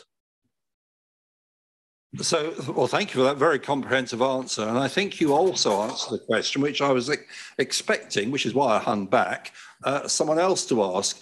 So are you saying once, if it's approved and when it becomes operational, the proposed figure for vans or whatever going in and out of the site is on average 2 a week? Is that what you just said? That's what I've just said, yes. During construction of a construction period of 5 months, we're looking at 11 to 12 vehicle movements into the site. But if it's given approval and it's operational, you're looking at 2 vehicle movements a week. And we're talking van 4x4 type vehicle, or maybe a large car or a transit sort of thing. We're not talking the construction vehicle size vehicles. Helpful, thank you. Councillor Sumner, your hand went up, it's gone down. Do you still wish to ask? It did go up, Chairman. It went up to ask the very same question you've just done. Okay, members, still on questions to officers before we enter into debate. Any further questions? I'm looking around and seeing no hands. Well, in that case, do officers wish to make any further comment before we enter debate? Mr. Dre. Thank you, Chairman. I was just going to respond to the points Councillor Bridgman made about the conditions, to members' clarity. Condition 3, he suggested adding after at the start in terms of notice, which is fine with me. That clarifies the point there. The way this condition operates is the standard model condition for solar farms is that this condition says that within 30 years of generating it, of the first date that electricity is generated, that 30 years and 6 months, that it is, the land is, all the equipment is removed and the land is restored. So that's what the central part of that condition does. The notice is there to help us with enforcement because and to monitor that. So if we know it's only an intent at that point in time, we intend to start generating electricity in 2 weeks' time. Thank you. They may not start at that point, but it enables us to be on the alert that it's happening soon. So that clause at the start is just to help from that side of things. But the key bit of the condition there is the central bit, which says within 30 years, 6 months of it first generating electricity, or clauses if it stops generating electricity in the meantime, that it will be, the solar farm be removed and the land restored. So just to provide a bit of clarity there, but I would, yeah, if tickets read that we add after in there, that'd be appreciated. On the point about the AWE emergency plan, the request from the landline is from our emergency planning officer. My understanding is the system soon will hopefully include mobile coverage, but not at the moment is my understanding. I believe it's been specifically mentioned on this particular case because it's obviously because of the nature of the development as opposed to another site where you may have established buildings. So they felt the need to mention it specifically, is my understanding. And finally, I believe it's correct, the months put in to condition 21 regarding the breeding bird season, it should be August inclusive. That's correct for breeding birds. There will be different seasons for different animals, different species. Thank you. I'm sure you're right, Mr. Dre, but can I just bring in our senior, our principal ecologist, Mr. Ryman. You did put your hand up. Can you just answer that point or confirm that point, or any other points to assist us in debate, please? Sure. So yes, Mr. Dre is correct. It is inclusive of August. On a more wider point to do with biodiversity on the site, particularly with regard to aspects of grazing, the addition of sheep at low densities or appropriate densities, should I say, to achieve a high sustainability for the site, as such with the new ELMS system coming in, with aiming for the higher classifications on there, which would add another form of income for the site as well, in terms of economic sustainability of the site, will benefit biodiversity as well, compared to a more intensively grazed system where you are having cattle being bred purely as that outcome. Having a more diversified landscape with the panels in there and the sheep in there will lead to ultimately more benefits for and more micro habitats for species to exist in. If I'm also referencing the biodiversity net gain metric that's been submitted, it's looking at going from fairly poor to fairly good. There is a very real chance that that the calculator will actually exceed that, in my opinion, with the grazing if it's done at appropriate levels, and it may achieve good, which will be another benefit. So that metric does depend on it being grazed. Is that what you're saying? Not necessarily. I think the best results are going to be with it grazed. And I think Natural England would probably agree. Okay. Appropriate levels. Right. Thank you. Thank you, Chairman. I mean, Councillor Bridgman, I see your hand up. I was actually asking officers to summarise, but I would never preclude, especially a ward member, coming in with a further question or comment. So, Councillor Bridgman. Chairman, thank you. And I certainly accept the ecology officer's point on the bird nesting. It just means I cut my hedge too early. Thankfully, I did check and there were no birds nesting. Chairman, I do think there is a lacuna in condition 3. I do think it's an important point, and even if it's industry standard, that doesn't mean it works necessarily. Yes, I suspect that most operators will give notice and 14 days later off they start generating electricity.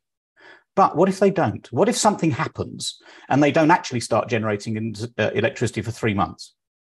The council have got a notice and they start calculating the 30 years and 6 months from the date they get the notice. They then start to say, well, we're going to enforce this. The operator says, yeah, but we didn't actually start generating electricity until 3 months later. And then there's an argument in 30 years' time when no one remembers what happened.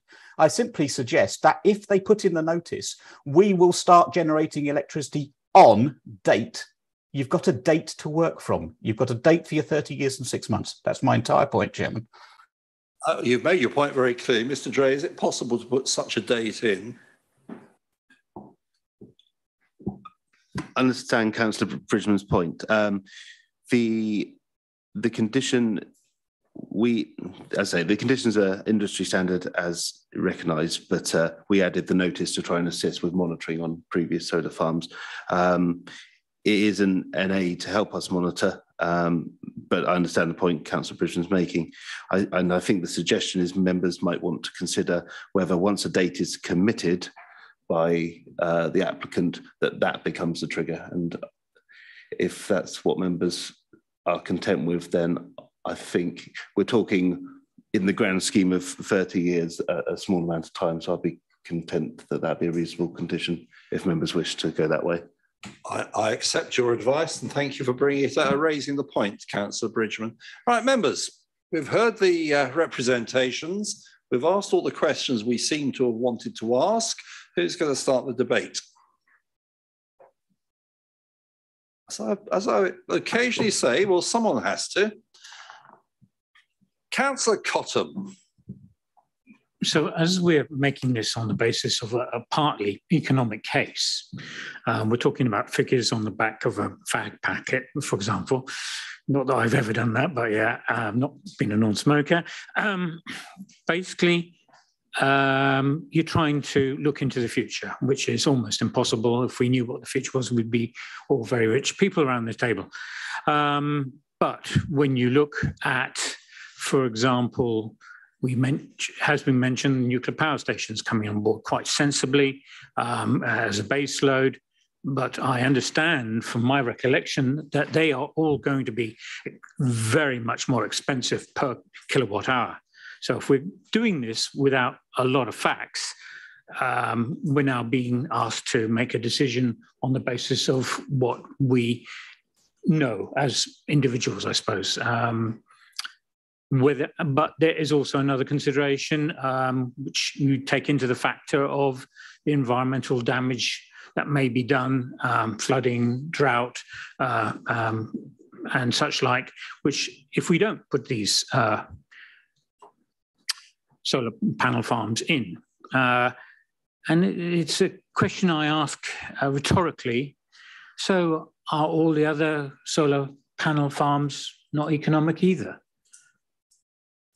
I think that's, as you say, is just one consideration, obviously, and we balance that, the importance of that with the other qualifying issues of the actual impact of the actual, what I refer to as a planning issue. If we're going to have this more often, it's surprising me because I can't, not having been a born-again councillor, I can't ever remember, maybe it's changed, ever taking into account the economic viability of a planning application that's coming before us. That's it, really, just an observation. Thank you. Thank you, Councillor Macro. Thank you, Mr. Chairman. The objections in general, I think run to about, I've got a list of 3 here. One is flood risk, and I think we've been assured that there won't be any flood risk to the housing to the south of the site or to the field with the septic tanks. Road safety, with just 2 vehicle movements per week compared to the movements for a farm, where you might have cattle trucks bringing in or taking away cattle. I think that's something we don't have to be too worried about. And then the other one was kind of the food sustainability and supply. But also, as we've been told, there's also concerns about energy supply going into the future, and also, of course, climate change. And although there's been a lot of talk about climate change with recent very high temperatures, I think more significant things are the shrinkage of glaciers. And something I was reading yesterday, which is that the tree line in the Arctic tundra is going north at a rate of 4 kilometers per decade. And so I think that means that shows us that climate change is a real danger. And I do think we need to do our utmost to counter it, and also to make sure our energy supplies are sustainable. Okay. Thank you, Councillor Macker. Councillor Linden. Yeah, I take the point of my fellow councillors. I think that there is a need for additional energy which is environmentally friendly. I do take the amount of its need to have food production, and I know the effort, even though I wasn't born then, when we had it during the Second World War. I'm very pleased that land can be farmed, even though it's not the highest quality land. But we were going to assign the site for housing before we became a designated zone because of AWE. And, you know, I don't think we're going to do this as a loss, but we also do need to make our contribution to provide more energy into the grid. And I think we need to take that into account in terms of sustainability. But I do think it is a useful use of the land. It is sad, obviously, to the farmer, because obviously the farmer is a tenant. But I do think that this application does have merit as such, and that's what I'm feeling, Chairman. Thank you, Councillor Linden. Councillor Law. Thank you again, Chairman. If I could start actually by reinforcing something that Councillor Bridgman mentioned. And we sit here as the local planning authority, and we do that. There's always a problem or potential problem with the optics to how we look when we're looking at an application from our own council, or as happened a few weeks ago, applications from ex-councillors. So we have really got to be seen. The general public may not understand the nuances of this. So we've got to be seen to be clearly just acting as the local planning authority and forgetting a lot of who the applicant is. I just reinforce that. I'm going to come down on one particular side here. I'll just try to build up to it. The environmental argument has 2 sides.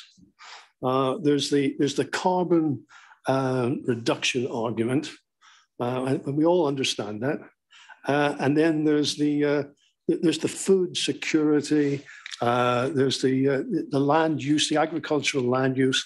And if you've been reading, I don't know if everyone reads the Daily Telegraph and what have you, but the Daily Telegraph this last week or so has been full of, this is from yesterday's, solar farms could harm UK food security, warns MP. There's a lot of this going on at the moment. And as you said, the 2 potential leaders of the Conservative Party are basically saying they're going to review the planning around solar farms. And so that's kind of churning in the background. Interesting that Councillor Bridgman made the point about is, what policy are we using here locally? Because our local policy doesn't say much of anything about solar farms. Our emerging policy does, but as you know, we have not given a lot of weight to that on other applications. It's emerging. So on balance, you're looking at, so our local policy doesn't really support this application very strongly. It kind of hints at it, but not very strongly. On the other hand, our national policy is very clear.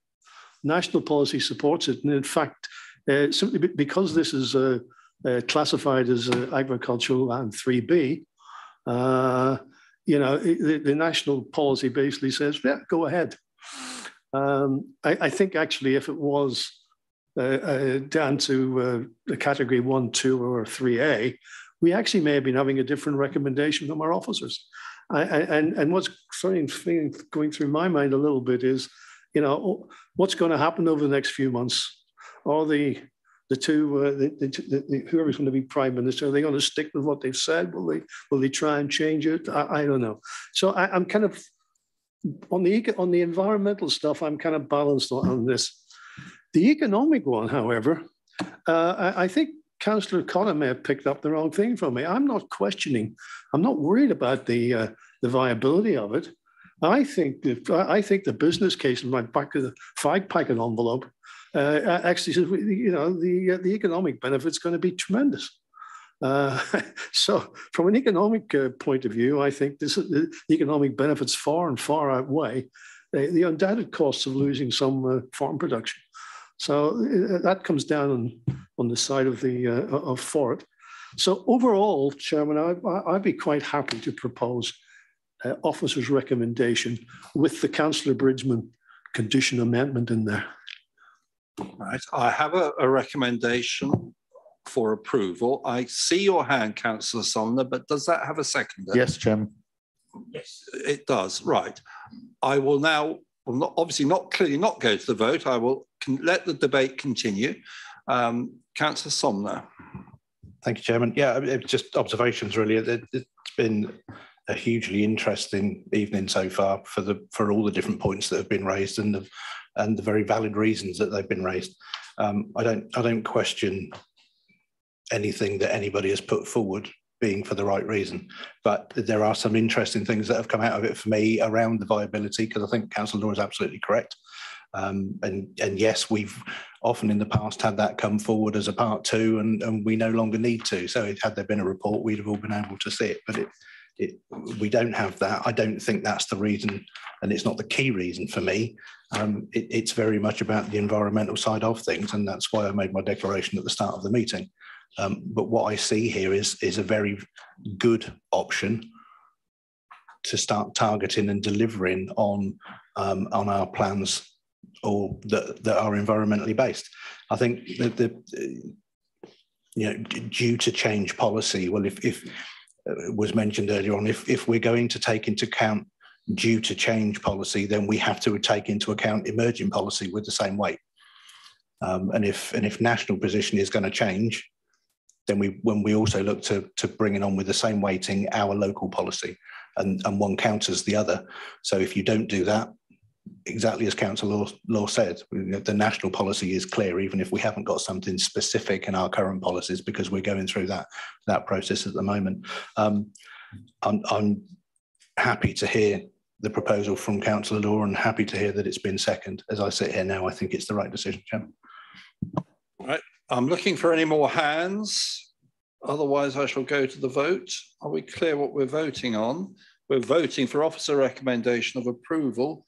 Those in favour, please. Will you, with the amendment, sorry, Mr. Dre, will you please summarise for us? Okay, thank you, Chairman. To clarify, so it's officer recommendation with an amendment to condition 3 to insert the word after, but also that notice is essentially, it will say that notice has to be given, specifying a date when electricity will first be generated, but then that date commits them to that date, as in that's when the 30 years is calculated from. Words to that effect. Thank you. Councillor Macro. There's also the drainage condition on the update sheet. Yes. Yes, that's as per officer recommendation. Yeah. Thank you for pointing that out. There is that, indeed, that revised recommendation. Those in favour, please raise your hands in front of the camera so we can see. That is 1, 2, 3, 4, 5, 6, 7. Those against? And okay, take it that's an abstention, Councillor Mays. Yes, okay. Conditional permission is granted. Members, we're just under 2 hours in. Do you want a very quick, with the emphasis on the last word, comfort break? Is 5 minutes enough? We do have another big item and another important item. Well, every item is important. 5 minutes only. I'll be cracking the whip.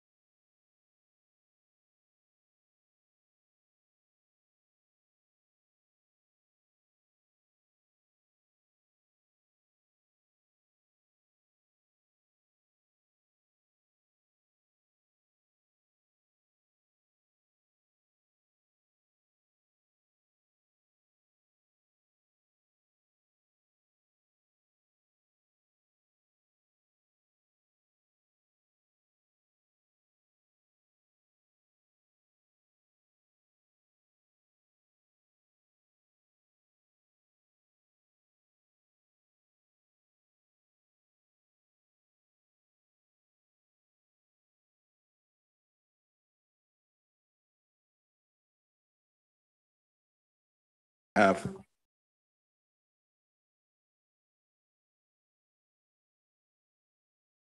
Thank you. Welcome back after that very short comfort break. We come to item 2, which is Reading Quarry, Berries Lane, Burfield. Ms. Kinderman, would you take us through the report, please? Thank you, Chairman. Yes, I will just start sharing my screen. Okay. This is the application.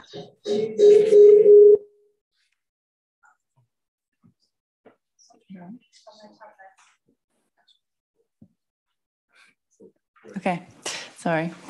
This is application 20/02029/ComEnd for an energy recovery centre and data centre and associated infrastructure at Reading Quarry.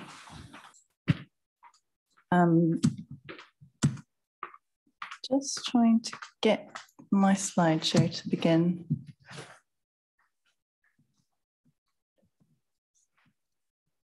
Doesn't appear to be. Right, don't worry. Assistance Assistance is coming. Do not fear. Maybe it's...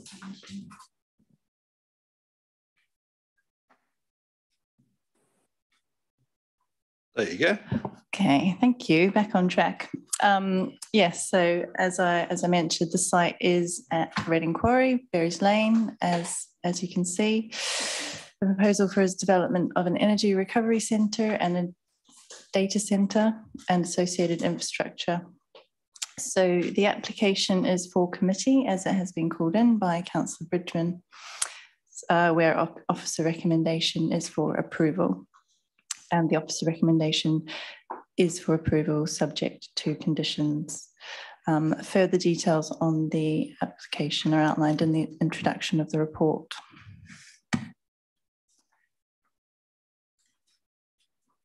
Sorry, before I go on to the plans, I just want to cover the consultation responses, and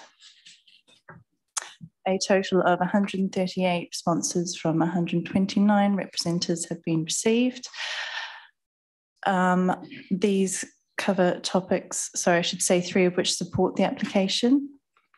These main areas of concern include around the planning process, amenity and human health, landscape and vision,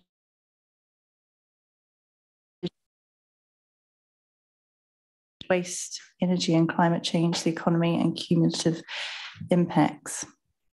And I also need to mention that we had received a last minute response from Matt Roger, MP for Reading East.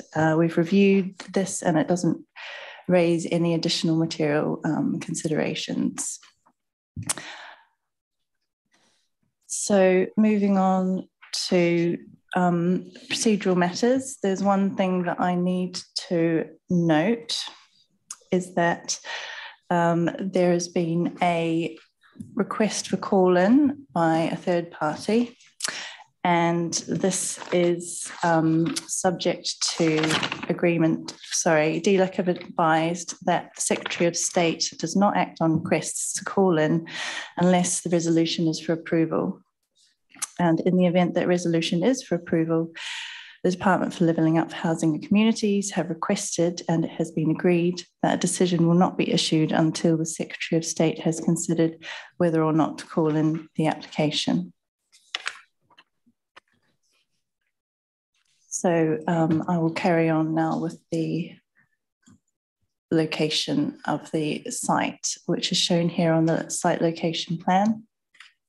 As you can see, the access is on Berries Lane to the north, which is off Burfield Road to the west. I've included an aerial view of the site showing the application site in this corner, and the totality of the Reading Quarry site is as per the mouse outline here.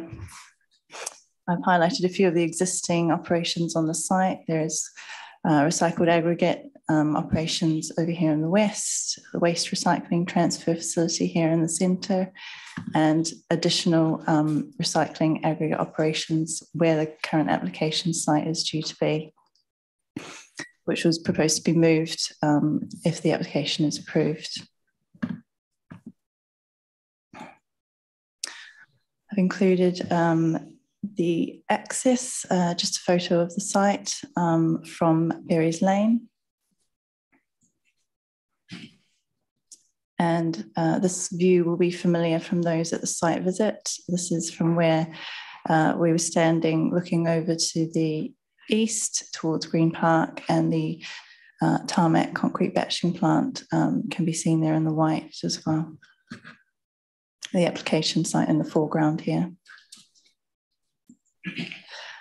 Just a bit of context, this is a view of the existing waste recycling and transfer facility, which we also saw on the site visit, and existing recycled aggregate operations in another area of the site. And it was mentioned that we get a photo of the example feedstock from that, and this is the resulting photograph.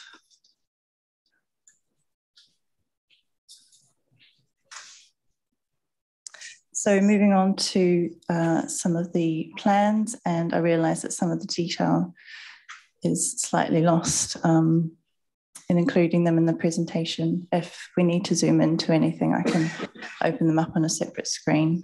But this is the site views of the proposal from different angles. And the elevations from the north and the south of the the Energy Recovery Centre. The elevations from the east and the west.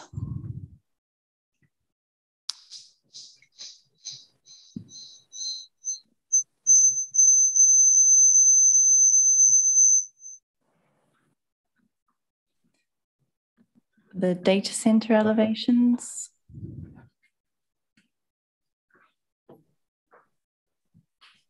All included on the one sheet. And the site sections and levels. This is a zoomed in. Well, I had a screen. Sorry, could you just pause while that is sorted? Sorted, right, sorry, do continue. Okay. Sorry, going back to the site sections and levels, this is zoomed in from plan 2120 as referenced at the bottom of that slide.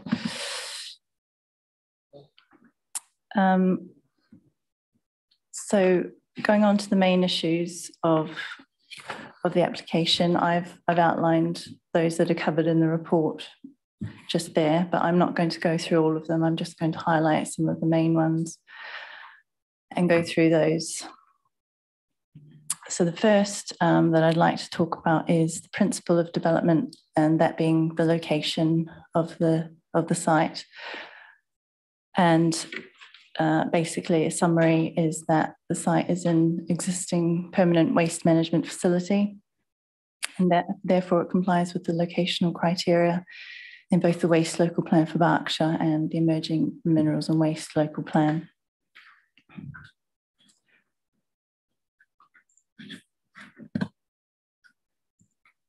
Another consideration in the principle of development is something called the waste hierarchy.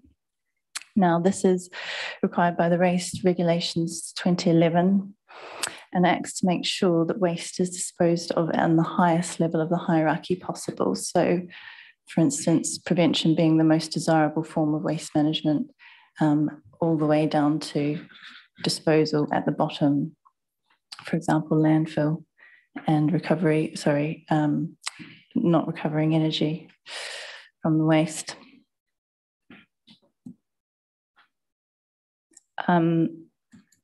A few things to say about the waste hierarchy in relation to the current application.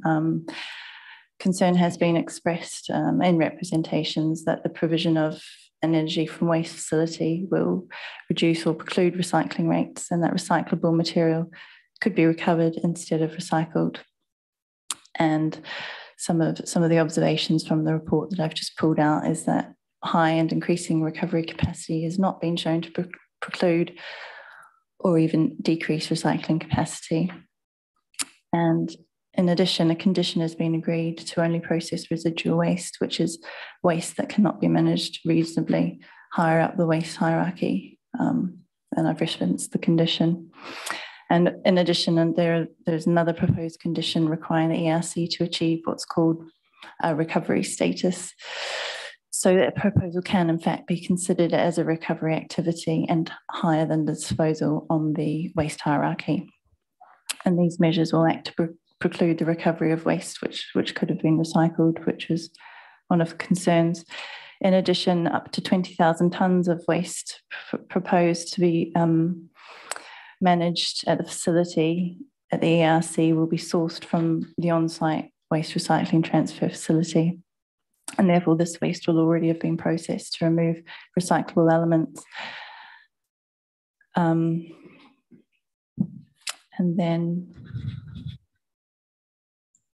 moving on to an additional consideration of the principle of development in this application was that of need. And the National Planning Policy Framework states that where waste planning authorities should only expect applicants to demonstrate the quantitative or market need for new or enhanced waste management facilities where proposals are not consistent with an up-to-date local plan. So our local waste assessment in fact does identify a need for recovery capacity in the district over the local plan period, which is to 2037. And the proposal was considered, as already described, consistent with locational policies, and therefore a separate specific consideration of need in this case is not required in line with that policy in the National Planning Policy for Waste.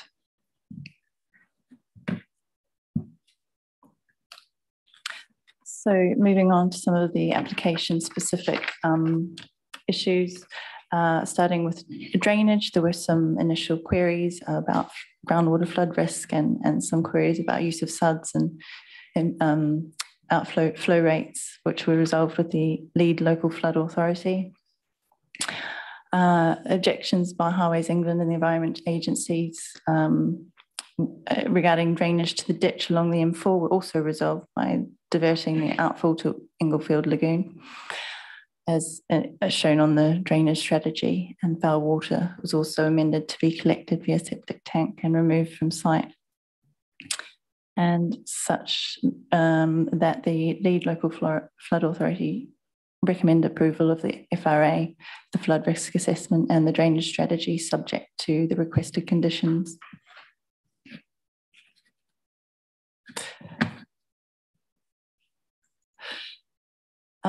On ecology, there was a BBOUT objection, and the ecologists had concerns regarding the planting strategy initially. And these were addressed by amending the location of the footpath cycle path to come below the proposed pond and join up with and enhance the vegetation planting to the north and act as a buffer to the local wildlife site vegetation. And the biodiversity metric reflected this and shows a 64% gain in habitat units and 46% gain in hedgerow units. And the updated planting plan and the enhanced mitigation planting is considered to reflect the enhancements appropriate to the site's location within the local wildlife site and biodiversity opportunity area. And I've just shown a quick graphic representation of those enhancements, which are on along the boundary with the local wildlife site. So the original axis was down here, and this has been moved, sorry, this dark grey line, which has now been moved below the pond, so the planting can be joined up. In terms of landscape, I've summarised the advice into this paragraph, which I'll read. The landscape consultant has concluded that although the design of the buildings will minimise their visual effect on the area, the proposal is visually attractive as far as possible that an energy from waste facility can be, and the robust planting measures will help reduce and mitigate the effect on the wider landscape. The application, due to its overall visibility within the wider landscape, fails to achieve the requirements of the NPPF and relevant local plan policies. And landscape was raised as a concern by the majority of respondents. In terms of public health, this was also an area of concern shared by most respondents, and many representations were concerned over the effects, including air quality. However, the environmental health team have concluded that, subject to conditions, the proposal is acceptable from that point of view, and the EA can be relied upon to ensure that emissions to air of pollutants are suitably controlled under the environmental permitting regime. And Public Health England have also issued a guidance note on modern waste municipal incinerators, which states that their risk assessment remains that modern, well-run and regulated municipal waste incinerators are not a significant risk to public health. In terms of climate change, this was also one of the main areas of concern from representatives, and also being highlighted that the West Berkshire Council Climate Declaration and Environment Strategy, and the advice in relation to this proposal and its relationship with that strategy was that the proposal doesn't fall within the scope, as energy generation is allocated on an end user basis to avoid energy generating authorities from being penalised due to emissions that are exported and used in other areas. This is similar to conventional power stations, would be treated in the same way.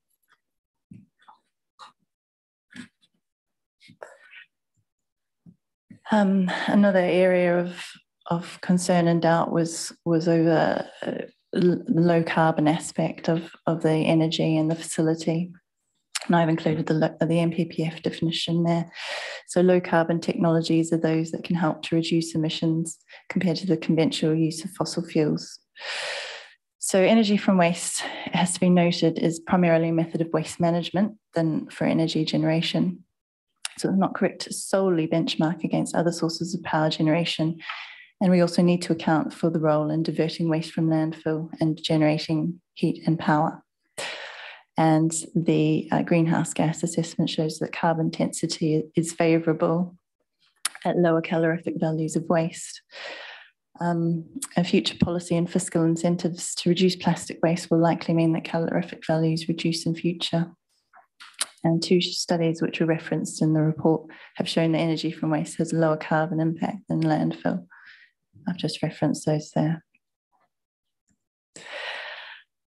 And finally, on climate change, it has to be noted that the more efficient an energy from waste plant is at recovering usable heat and energy, the more beneficial it is in terms of its carbon impacts. Now, the proposal will utilise at least 2 megawatts of heat on site, and that has been secured via condition. Proposed uses are for the office and for some waste management uses. And in addition, a condition has been agreed to conduct 3 yearly feasibility reviews to assess potential commercial opportunities for the use of heat from the plant. So I'd now like to just pause and go through the update report quickly, briefly. And just to note that we'd received an additional, that the report notes that we've received an additional 21 representations from 20 contributors. That doesn't include the one I referenced earlier that came in later. All objections relating to the issues I've previously basically outlined in the original report: public health, need, climate change, effects on the environment, and so on. One additional consultee response was received from WBC Trees Officer, just requesting reference to the most up-to-date tree protection plan. And there's a revised condition to take this into account. Some additional information was provided regarding the site visit, and the traffic movements and access arrangements are outlined. But obviously any further questions can be directed later. There was a question about the external finish for the data centre, and I think it was explained on the night, and also here that there will be a condition requiring a schedule of materials to be submitted and approved, so these can be considered later. The site levels were queried, and I've included the plan and the presentation, and we can obviously go back to that if members have any further questions on that. Regarding a data centre owner, it's understood that there's not currently an owner prior to securing planning consent. The use of backup generators was questioned, and this was the answer. The answer to the question is that they're only going to be used in emergency, less than 50 hours a year for testing, and they will also need an environmental permit. And in addition, there's a condition requiring all noise to be attenuated to a level deemed acceptable by environmental health, condition 21. And then a photograph from residences on Curtains Farm Road, because it had been suggested that the development could be seen from there, and it wasn't in the current viewpoint. And I've included a photograph, an annotated photograph in that to show the view. It's unfortunate that it's a summer view, so obviously not as visible as it would be in the winter, but I've included that photograph for context as requested. So I think what it remains is me to outline the conclusion and recommendations. And that is that although there are identified conflicts with the development plan, and I've identified one already being landscape, but also minor conflicts with sustainable construction. However, the general conformity with the plan plus the identified need and carbon benefits weight the planning balance in favour of the application, and therefore offers a recommendation is for approval subject to conditions. Thank you, Chairman. Right, thank you, Ms. Kinderman. I'm going to do what I did before and ask Mr. Dowding if he wishes to add anything as a presentation, or is he there for questions after? Thank you, Mr. Chairman. No, I'm quite happy to answer questions. I've got nothing to add at this point. Okay, thank you. And in that case, we come on to those wishing to address us. There is no parish council representative. We have an objector, Mr. Graham Hudson. Mr. Hudson, welcome. Please come to the dais. If you look at the buttons at the bottom, you'll see the one on the right is the one you press. Ah, you found it. You have up to 5 minutes. Can I assist you with any timekeeping? No? Right. But please remain there for any questions members may have. Your time starts when you speak. Good evening, and thanks for some of the information that's provided. I want to start by referring to West Berkshire Council's climate conference, which was held on the 28th of October 2019. From my recollection, there was never any mention of having an incinerator placed within West Berks territory. Strange omission. I imagine it would have caused a lot of objection at the time. Anyway, so moving on, further to my submission as Reading Friends of the Earth, Reading area, I should add, Reading Friends of the Earth, which was noted by WBC as received on 4th of June 2021, and also to my submission as Reading Friends of the Earth, received by West Berkshire Council on the 6th of February 2022, neither of which I intend to repeat here, you'll be pleased to hear. I will say the following though. On the 18th of May 2022, Reading Borough Council wrote to West Berkshire Council confirming that whilst they raised no overall objection to the proposal, that's their quotation, they expect West Berkshire Council to consider and assess the application in full against your adopted local plan policies and national policy and guidance.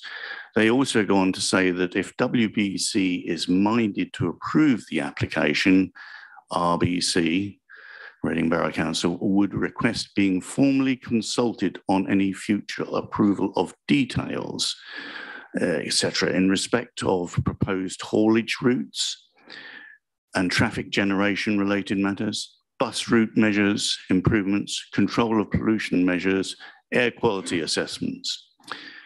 Reading Borough Council talked of conditions and obligations, and that an informative is added to any decision notice to ensure this occurs in practice, which I believe is what has happened.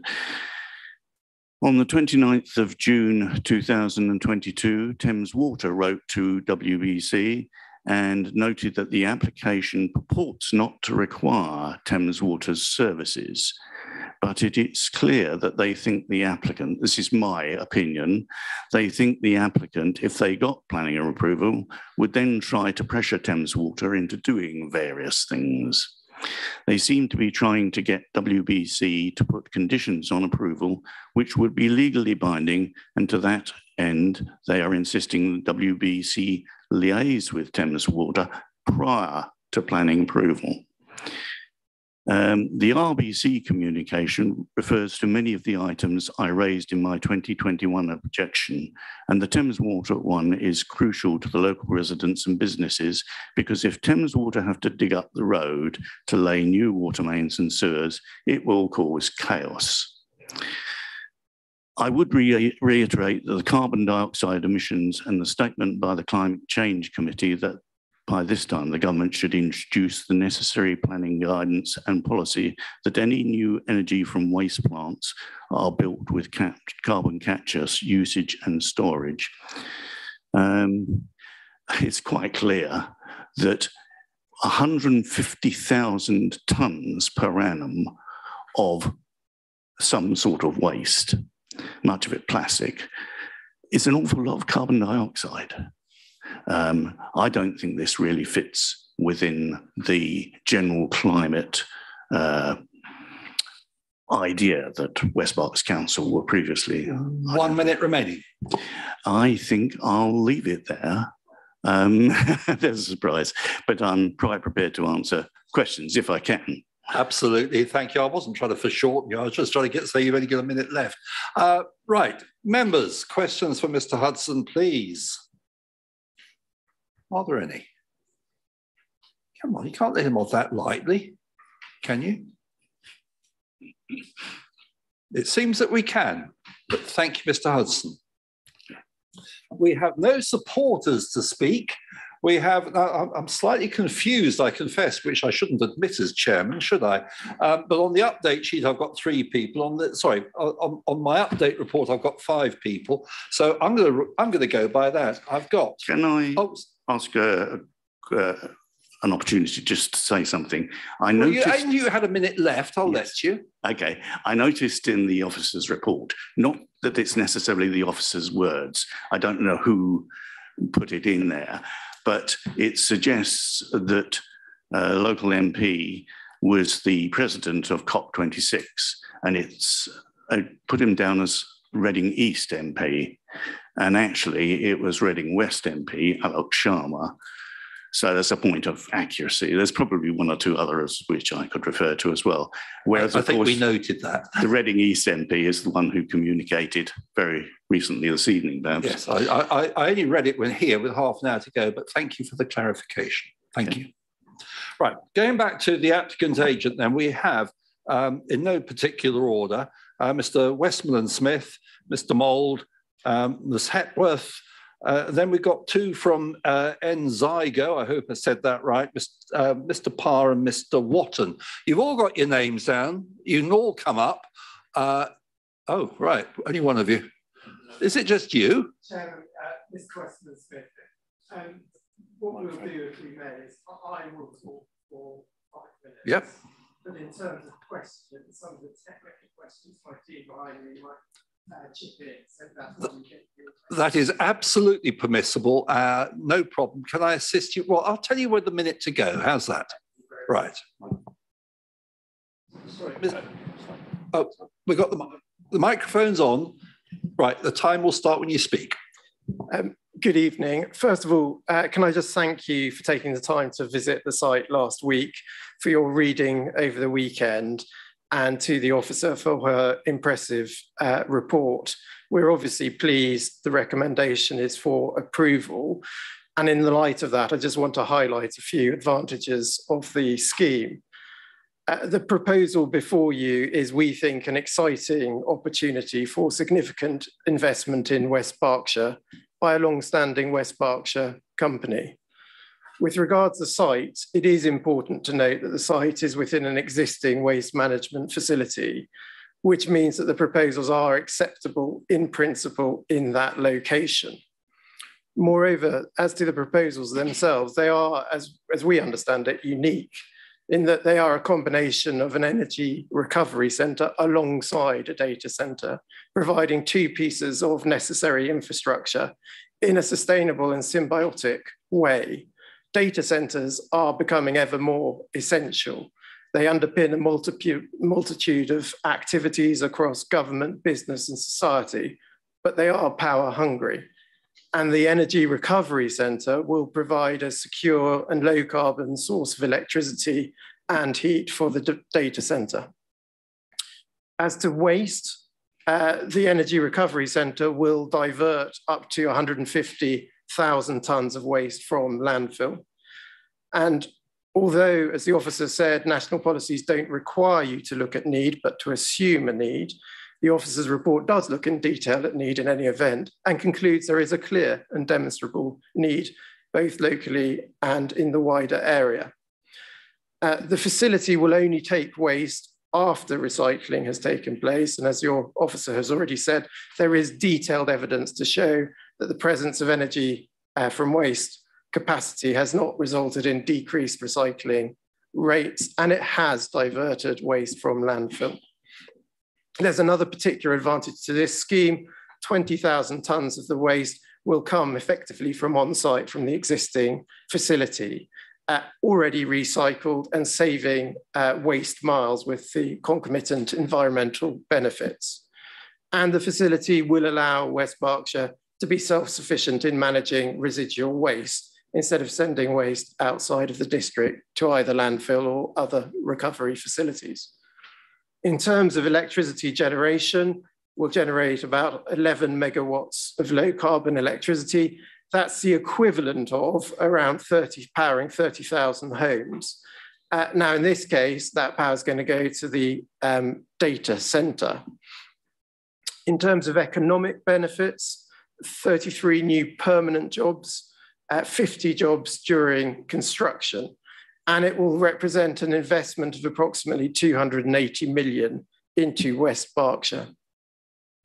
Ecology, as your officers already set out, there will be considerable biodiversity net gains, and the Wildlife Trust has removed their original objection, noting that the proposal now makes a more positive contribution for wildlife, and in particular, the adjoining local wildlife site.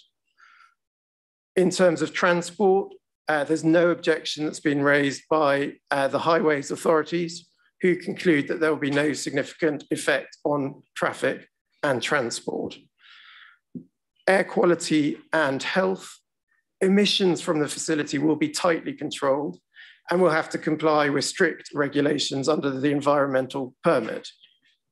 Both the council's environmental health team and Natural England have concluded that the air quality impacts have been adequately addressed. And as has been mentioned, Public Health England's position and advice remains that modern, well-run and regulated facilities such as these are not a significant risk to public health. You actually have 40 seconds left. Okay. So carbon savings. The facility will provide a saving in greenhouse gas emissions compared to disposal at landfill or export to other facilities further afield, as well as displacing fossil fuels in electricity generation. So I just commend the scheme to you. It represents a large investment in your area. It's in the right place. It addresses waste, electricity generation, and data storage, all of which are of vital importance. And it's a source of secure electricity generation, which is, of course, on all our minds at the moment. And it does this in a way which moves us further towards addressing our climate change goals. Your advisors recommend approval, and we would ask you to endorse that recommendation and grant planning permission. Thank you. Right, thank you. I see Councillor Linder has a question, but I'm going to claim chairman's privilege, which I rarely do, but I intend to on this time, either to you, Mr.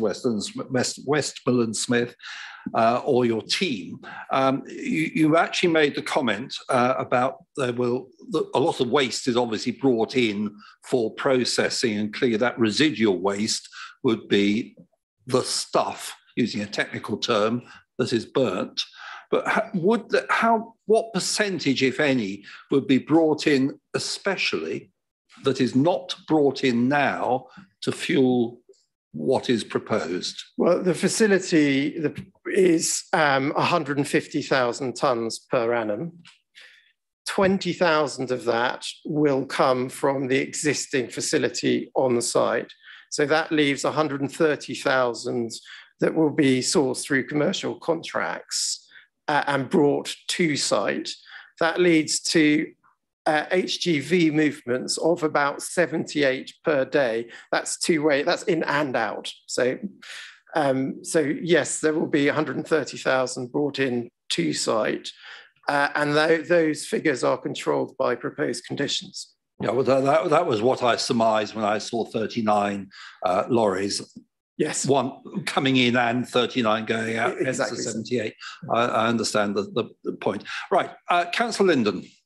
Thank you very much, Chairman. And this is to Mr. Westmoreland Smith. I've had the privilege of going to the Viella site at Chinham, because I was on the waste task group, which has ceased to exist about 12 years ago. I was on it for about 10 years. And some of the long-standing members, including the chairman and I think Councillor Cottam as well, possibly Councillor, no, you didn't, Macro, had the privilege, I proposed going to it. And really, I think we need to allude to the public concern in a lot of responses about the pollutants. And certainly at the Chinham site then, and that was some time ago, the actual toxic emissions and particulates were very, very low. And they were measured quite considerably, especially as there were spikes on a public monitoring system. So I just wish to confirm to the public that it is very, very small, and it is safer than just on landfill and exposure on that. So just to give satisfying public concern. Well, pollution control is very sophisticated nowadays, but the public don't have to trust the promoter on this, because the promoter will only be able to operate under an environmental permit, and that will impose strict limits on emissions and will include monitoring arrangements which the Environment Agency enforce. So there can be an assurance that these things are monitored very closely, and the permissible limits are developed in the context of knowledge about levels of harm, etc., and are actually very small. And of course, the public can access that information. Yes. Thank you. Right, thank you, Councillor Linder. Councillor Macro. Thank you, Mr. Chairman. On the site visit, we were told that the fuel, if I could call it that, would have had plastic removed. Does that apply just to the material that was coming through the waste transfer station, or would it also apply to the rubbish to derived fuel? All the fuel, and condition 8, I think it is, that controls it, will be residual. So it'll have all recyclables that can be recycled taken out. That would include the majority of plastics. Thank you. Councillor Law, then Councillor Cottam. Thank you, Chairman. So you mentioned in reply to Councillor Linden's question about the desire and the regulations to deal with pollutants. Do you regard CO2 as a pollutant? Does that fall into that category? Well, it's certainly an emission that has effect that has to be taken seriously. In that broad scope, yes. Yeah. So you probably are not. You probably are aware of this paragraph, but maybe not the exact number on page 151, 6.177. and 6.178 states a policy requires waste development to demonstrate how they will minimize their impact on the causes of climate change and to reduce vulnerability and provide resilience to the impacts of climate change. Just tell me as a layman how you're going to do that. Well, you've got to recall, there's a very detailed analysis that you've picked up on in the officer's report from 6161 to 6170, and I commend that to the committee. But one of the key points is this is a machine that's effectively doing two jobs at the same time. It's managing the waste and it's generating electricity from that. So comparables to either landfill or just electricity generators need to be taken with some care. In terms of the comparison to landfill, our estimation is that there will be a saving of about 200 kilos of CO2 equivalent saved per tonne of residual waste as compared to if it had been landfilled.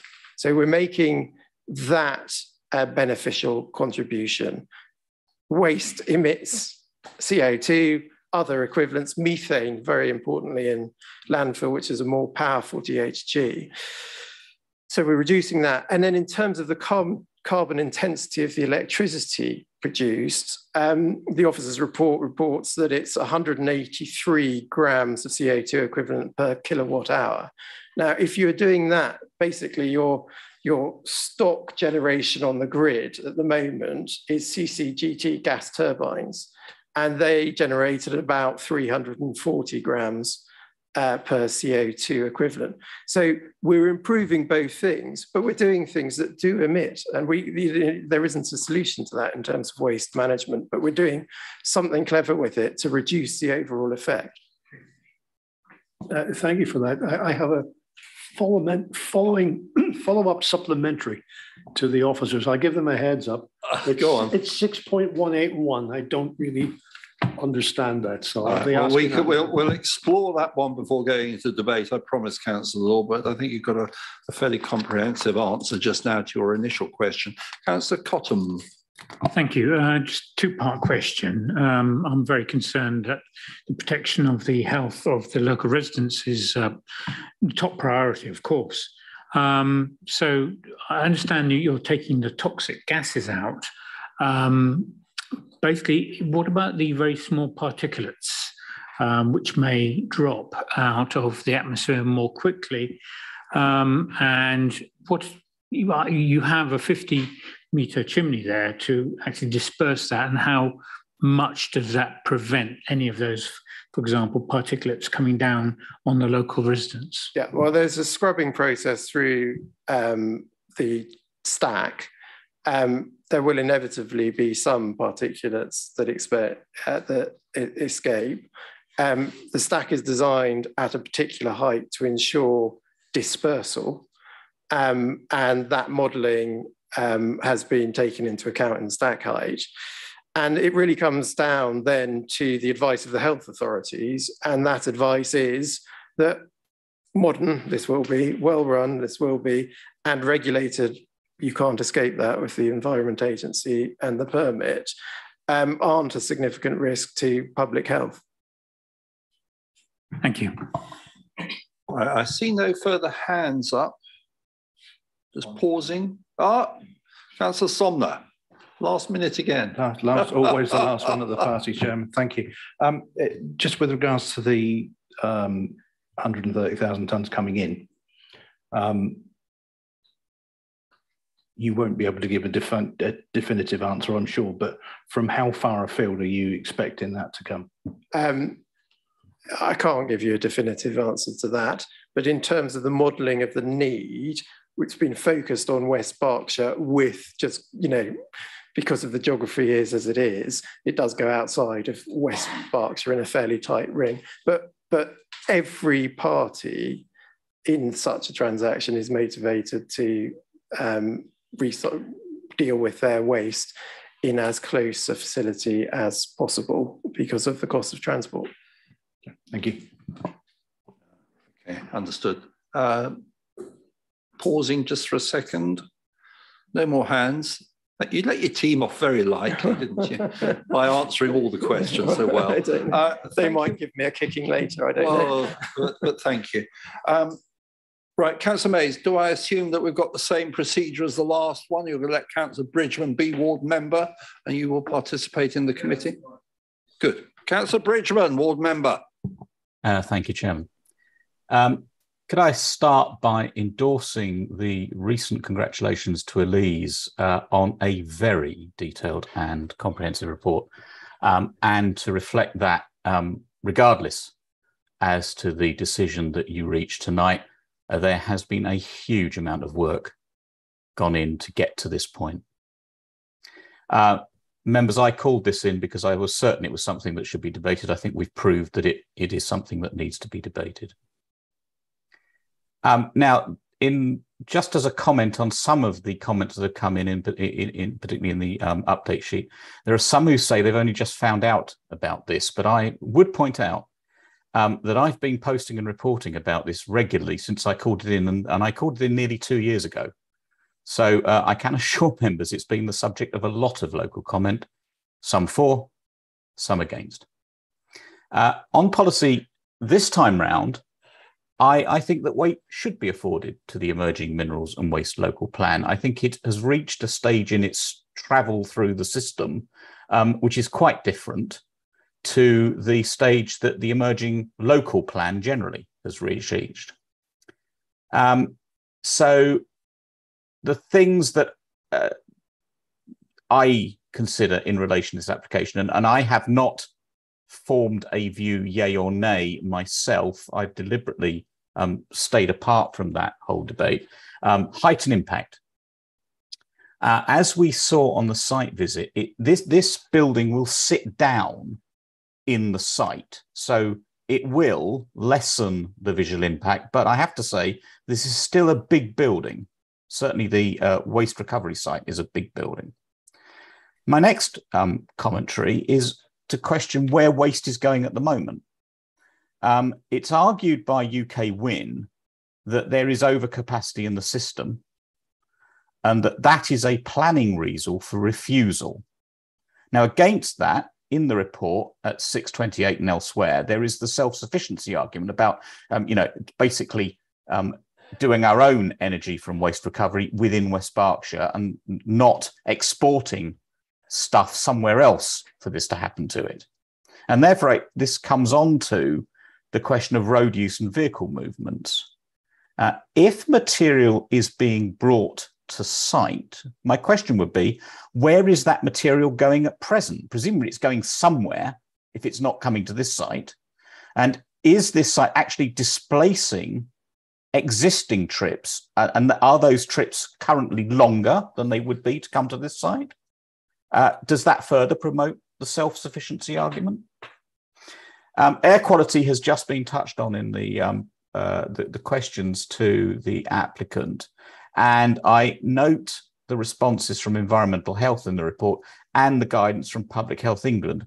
But obviously, you will note from the comments and the objections that air quality is a particular issue given wind direction from those who don't live right on top of the site, but live some distance away, nevertheless with the height of those stacks and wind direction and wind travel. I do think that that is a particular issue that the committee might take upon itself to look at.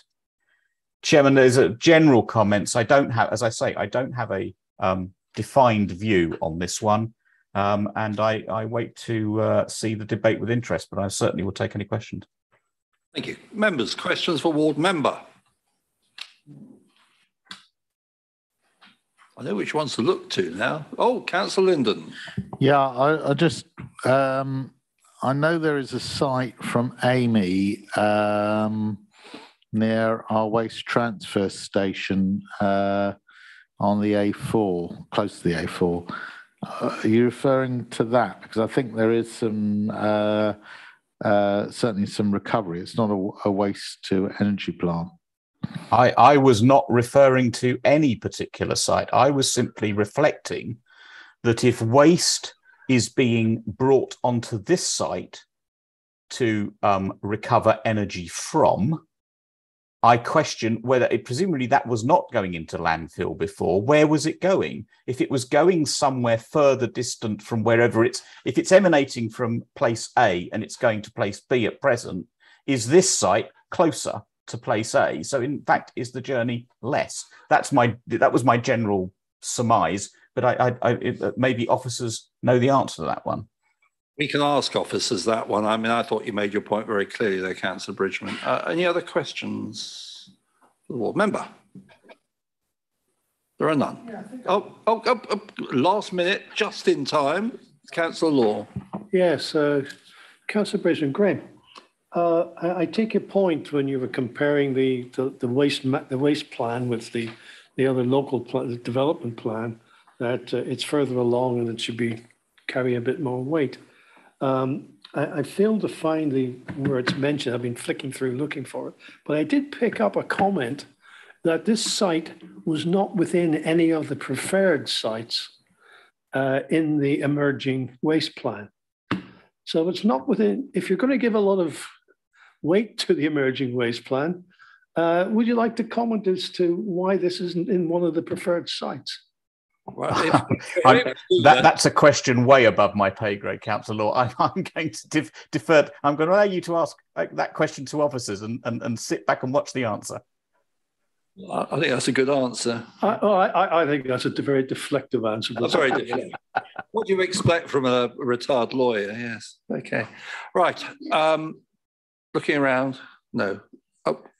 Officers. Yeah, I'm coming to that. Getting there. Yeah. Right. We now turn to officers' questions, members. You've heard a lot of evidence.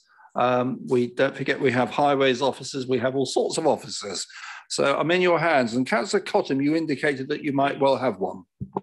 Again, on public health and the neighbours, and in the papers, it states well-regulated municipal. Well, this isn't really a municipal site, it's a private site. So I need reassurance if the officers can answer me, and even that it's made absolutely black and white clear that this regulation will be thorough and will be well done, because if you look in the report and just experiencing generally, it's got to be well regulated. And I'm just asking officers that they can assure me that there's a solid system in there that maybe we can help by making it very clear and spotlighting this heavily to the appropriate government department, please. I think you hit a big nail on the head. Ms. Kinderman, can you assist? Well, I hope I can in a simple way, in that the Public Health England statement does refer to municipal waste, but the definition of municipal waste includes what we call local authority collected waste, which we do also term municipal waste, but it also includes the similar fraction of commercial industrial waste that is the same composition to what we would understand as local authority collected waste. So that definition does encompass, I hope I'm being clear, local authority collected waste plus the similar fraction from commercial and industrial waste, which these facilities treat. So the Public Health England statement would apply to all of the waste that's being treated. Follow, if I may.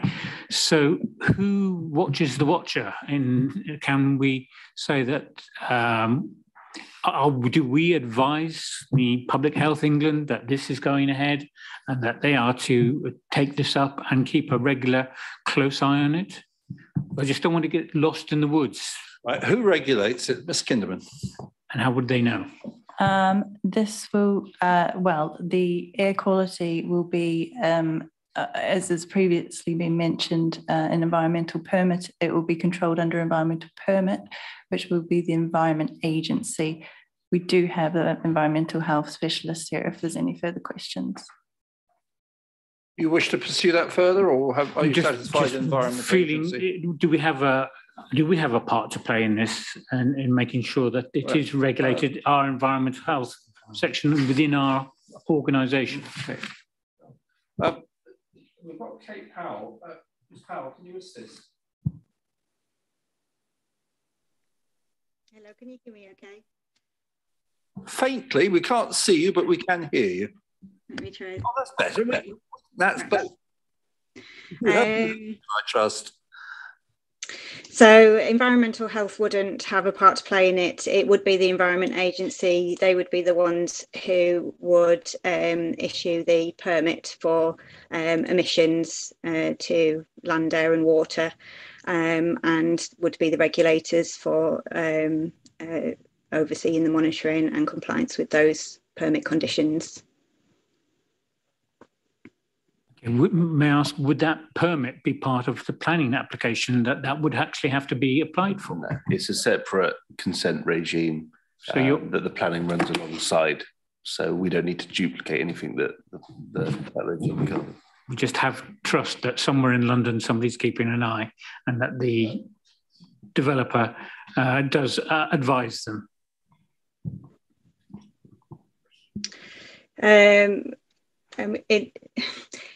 It would be the same permitting process under the environmental permitting regulations, which would be applicable to all similar installations. I think it's separate from the planning process, and I think there is a whole series of technical matters which we are not privy to and that have to be covered elsewhere. And yes, I think we have to have trust in other agencies, would be my layman's answer to you in the interest of expediency. I think I've made my point. But I think you made your point anyway. Sure. Mr. Dre, do you want to add anything? I'm keen to move on. Yeah, so the planning practice guidance just states that we have to assume as local planning authority that other regimes will function effectively. So I think that's what I said, isn't it? Yes. Yeah. I think that's effectively what I said.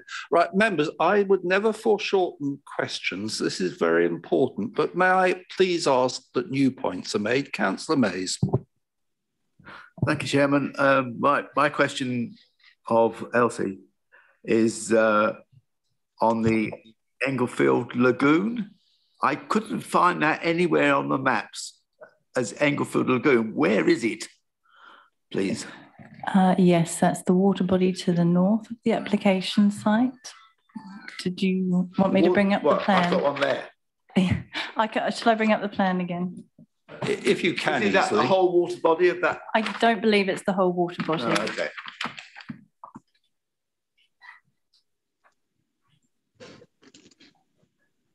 While she's looking for that, Councillor Linden, do you have a question other than for Ms. Kinderman? I'll come back to you.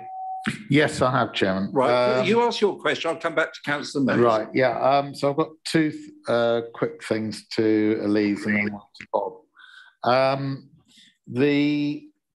I believe Viola does for us in terms of our waste, does send outside this district to energy waste plants, including Chinham and possibly down to Slough and Oxfordshire. So maybe you can comment quickly on that.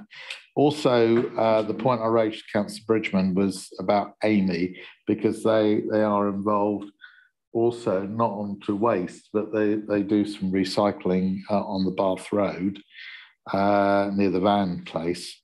And to Bob, that in relation, because we saw the plan right by the M4, I know it's a slightly further away, but that's going towards junction 10 from 11. There is the Shinfield Film Studios, which is very prominent as well. I know this is for film studios rather than waste. So just if you want to make a general point on that. Right. I'll ask Mr. Dre to answer the film studio. I'm not sure the relevance to that to a waste plant. Mr. Dre, can you assist? I would probably defer to Elise, but unless it's a landscaping point about cumulative effect of both of them. Both of them are quite close to the M4, and they're quite large. It is a visual impact thing. Exactly, because they've actually started building it now. Okay. Right. Now, Ms. Kinderman, you got the map up. Can we go back to answer that question to Councillor Mays first? This is the Englefield Lagoon. Okay. And Thames Water... Sorry, this is the Inglefield Lagoon. Okay. I apologise. Thames Water are not going to be allowed to divert water from any of the drainage channels into that lake. Is that correct? No, the drainage strategy is to drain surface water into the lake at a controlled outfall. That's along the access road, the open drain and the throttle.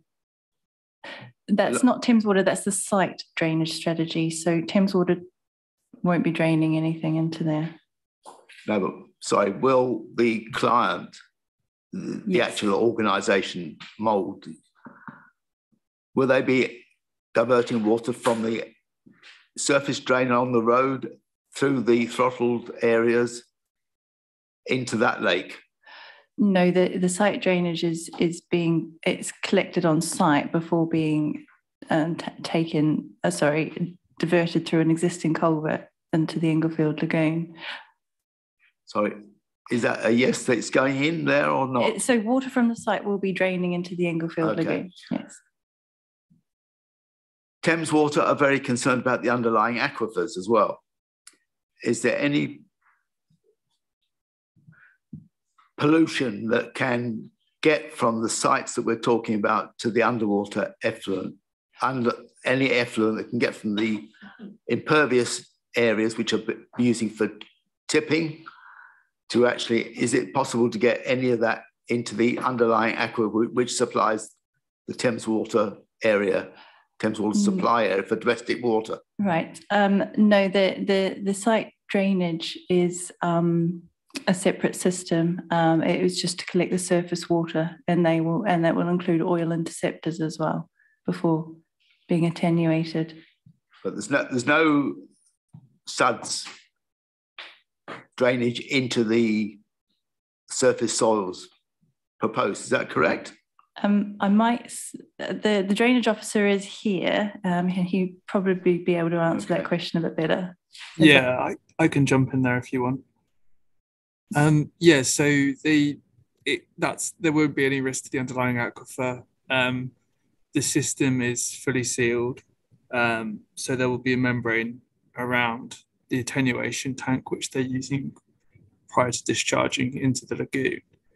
The applicant actually does have to pay attention to make sure that their system is fully sealed because the area has high groundwater levels. That's been discussed by my ex-colleague John Bowden with the applicant at length, so it has been taken into consideration. Right.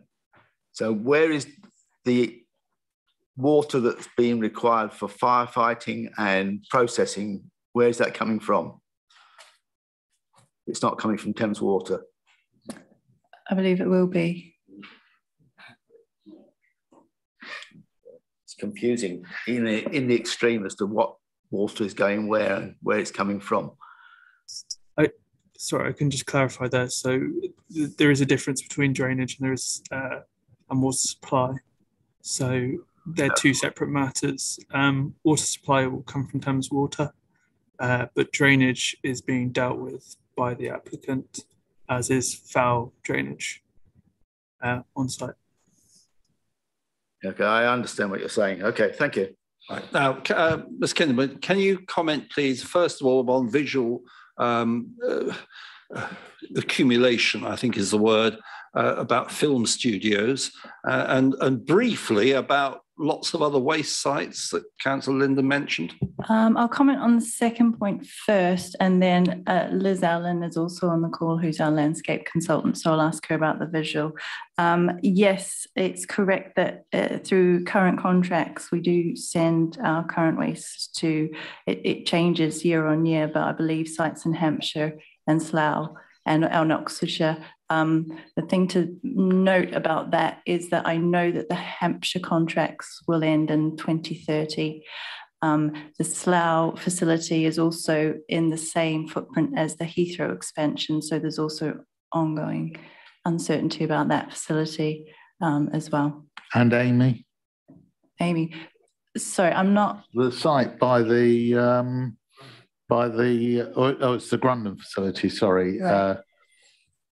that's obviously an independent company, but that's obviously also taking in waste as well from elsewhere, and how that displaces on this new application.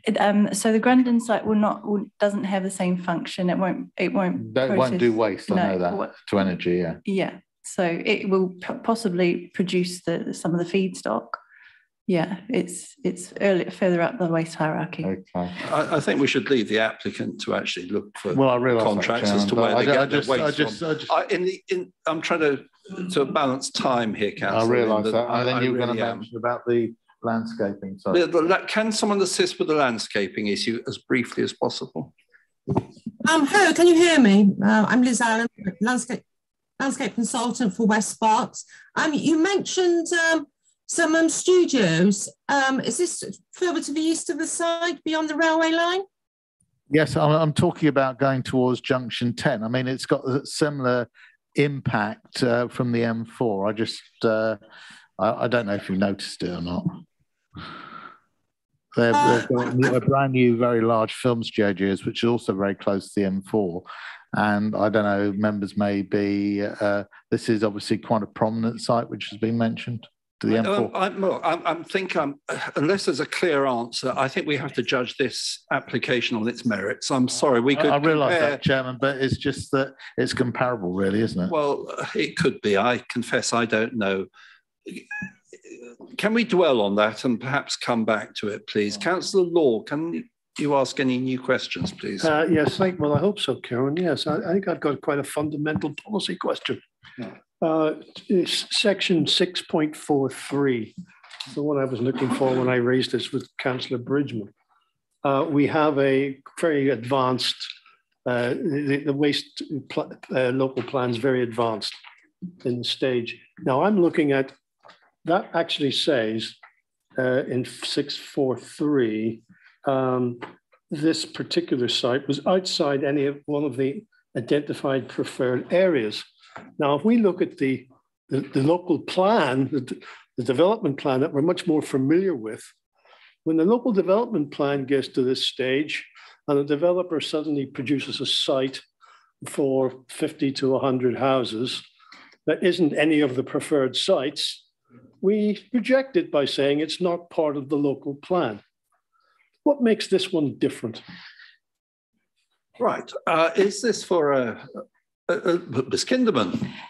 Yes, I can answer this in that I think there's just been a straight confusion in that the preferred areas are identified in the waste local plan for Berkshire, which is will be superseded by the minerals and waste local plan.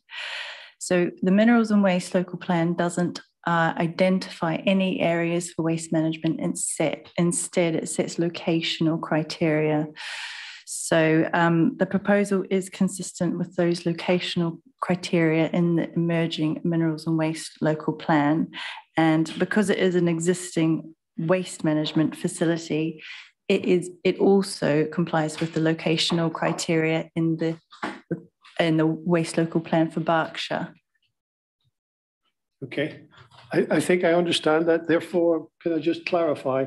6.43 is not factually therefore correct. But it says, albeit it's outside one of the identified areas. Sorry, it is outside one of the identified preferred areas, but the waste local plan also includes provision for waste management development on existing waste management sites. So in effect, they are preferred areas, albeit not identified as such. Great. Well, nice answer. Thank you very much. I fully understand. Okay, thank you. If I disappear in a minute, my battery's running low despite me being plugged in. I think help is on its way, but I won't go away. Here we go. I'm getting assistance as I speak. You're not able to multitask, just like me. I'm trying to multitask here, Councillor Law. I think I'm up and running. There we go. Back to full light. Any other questions for officers? Right, well, as I said last time, someone's going to start. Oh, no, pause. Officers, is there anything following that round of questions that you wish to say to us before we enter debate? I was wondering if Councillor Law wanted a clarification on paragraph 6.81. Sorry, 181. I was conscious of the chairman looking for time management, and I thought the other question was a more relevant and important question to me. I never preclude. I'm just getting people to focus. I'm not trying to foreshorten debate. I never will. No, but it was a point of clarification as opposed to a major point for the decision, I think. Thank you, anyhow. Right, Mr. Dre, is there anything you think we've missed? In that case, members, who's going to start the debate? Councillor Linden. Thank you, Chairman. Yes, it's a very, very comprehensive report, which I spent quite a lot of time reading yesterday and finishing off this afternoon. And I'd like to thank Elise and her team for their very hard work to doing so. But I just really wanted some satisfaction on that. As I said, it's a very comprehensive report. The impact on the M4, and that's why I was using Shenfield as an example, that is also a very large application. I think also the answers leads to my questions about the need locally to provide, to deal with waste, as well as providing energy, which we need to do, which we discussed on the previous application, is very, very important. It is, I know there's some housing near there, but which are quite close, but relatively close, and there are others that are further away.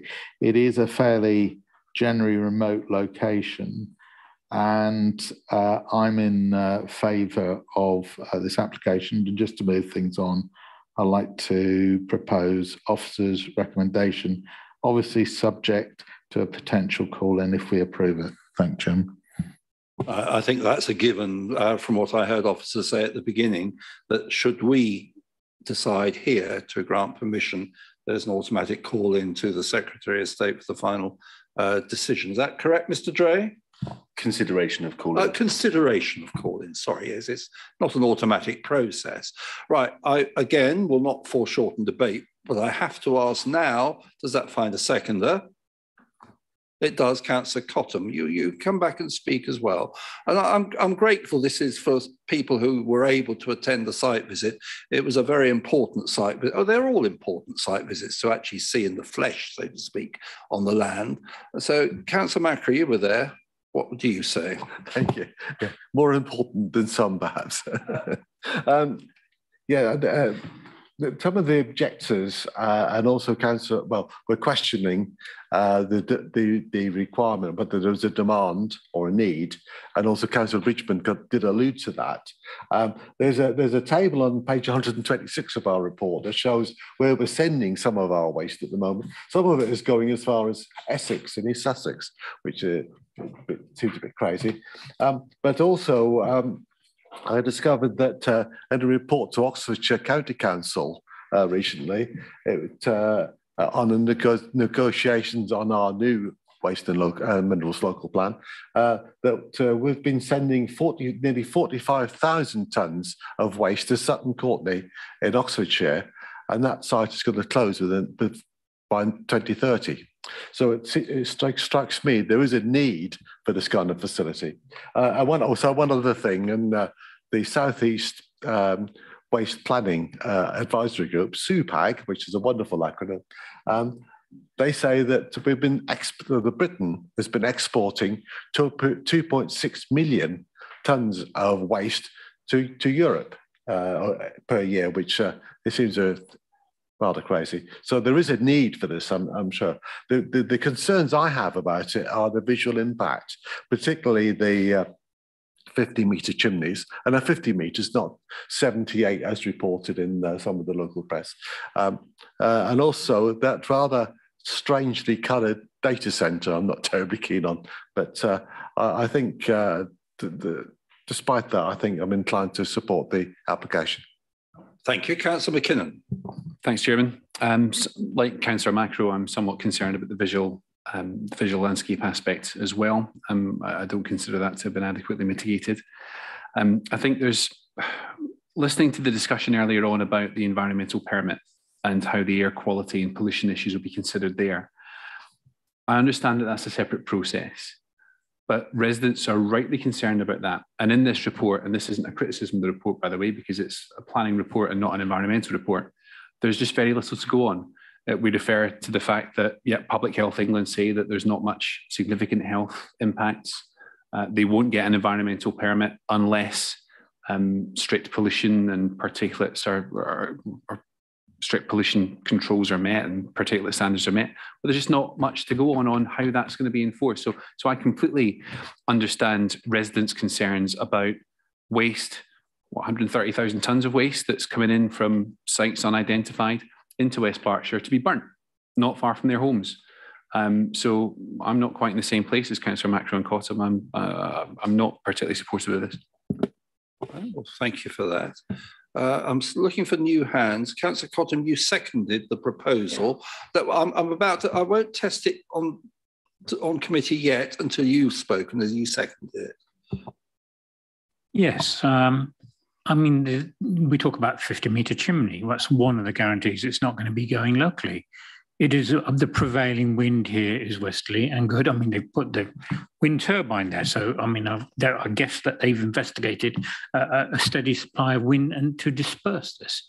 I have, at every stage of this, been absolutely concerned about the well-being of the neighbouring people. And I think I'm sufficiently reassured. We have to take on trust that the Environmental Health Agency will take this. If not, we need to have a strong word with RMP. I think on me, I don't know how I could do this, but keep an eye on it personally because it does concern me. I have been just sufficiently reassured that this is going to be monitored and kept on. And if that's what is in the scientific data, then we have to go with the scientific data that we're advised of. And that's what's convincing me. If I wasn't convinced, I wouldn't be voting for this. Thank you. Well, thank you for that. I mean, we are always concerned about points that residents make, and we make a judgment. Is that a legacy hand, Councillor Macro? In that case, look, I see no other hands going up. So let's test the water. We have a proposal for officers' recommendation, which is one of approval. Is there anything officers wish to summarise that I have missed in that very brief statement? I'm getting a shake of the head. So I have a proposal for approval, which has been seconded. Those in favour, please show. 1, 2, 3, 4, 5, 6, 7, 8. Those against, please show. 1. Conditional permission is granted. Clearly, of course, we're not the final arbiters necessarily in this case. But thank you for your time and patience. Ladies and gentlemen, it is 9:45. We have one relatively small, but all applications are important. So in accordance with the Council's Constitution, point 713.5, I'm going to ask members if you think we can get through the business by, sorry, the remaining business can be concluded by 10. No, I don't think it can. Sorry. Under Rule 762, I apologise. We can definitely conclude by 10:30, can't we? So proposed. That's seconded. All in favour, please show. Right, that's a maximum, not a target. I'm just making a point that, we don't have to go on to 10:30 now, but we can go over 10 o'clock. That's the point for those who have not been through this process before. Councillor Linda, you're not having another comfort break, no? No, Chairman, no, I just want to, because of time, I'm hoping that all members have read the report, so maybe of course the members, the officers' briefing could the officers' briefing will be brief, Councillor Linden, but adequate and meaningful. Thank you. Right, so we come to item 4. Item 3, the Oxford Reading Road, opposite junction of New Hill, Purley on Thames, for a telecoms mast. Gemma, you're still awake. I'm grateful. We all have read the report, every word of it, but please will you introduce the item?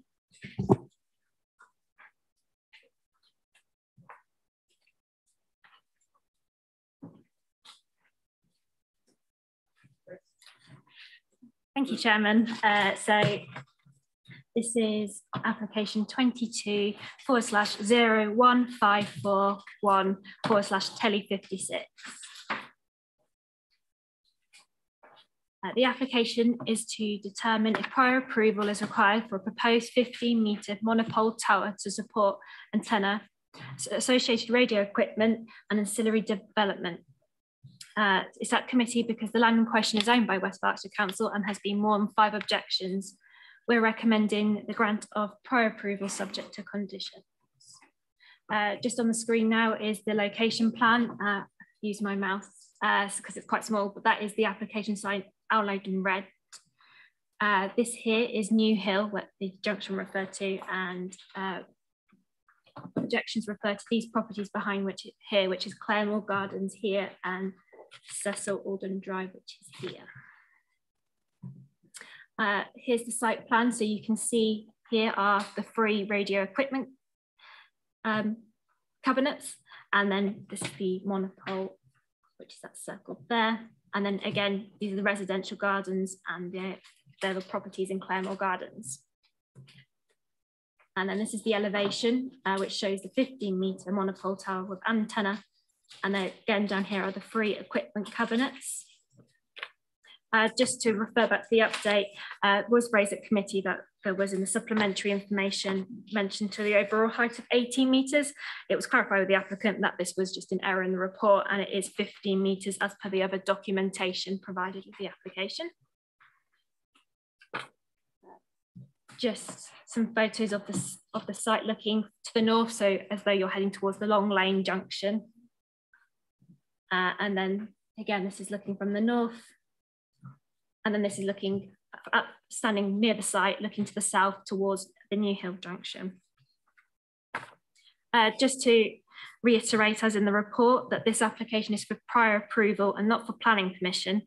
So this is under the permitted development legislation, and the matters that can only be assessed at this committee is siting and appearance.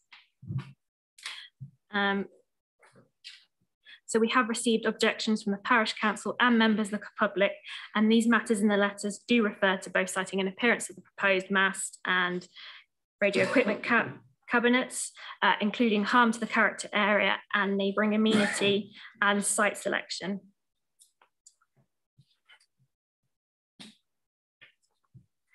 Just to, in my report, I refer to the National Planning Policy Framework and Chapter 10, in which there is a support for high quality communication infrastructure, including the deployment of 5G technology, which this mast proposes. The proposed development complies with the national limitations and conditions in the permitted development legislation.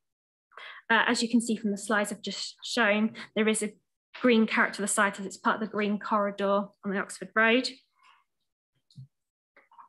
It is acknowledged that there will be some visual impact due to the height of the mast that will be taller than the existing vegetation and existing street furniture. As per the update report, this was the pole that members queried about the height, and we've established with the highway department that's 10 metres in height. And then I've just got some other examples of street furniture in the locality. So an equipment cabinet on the other side of the road in a green colour, and then you can see the other street furniture. So on the other side of the road, the street lighting again, which is also 10 metres in height.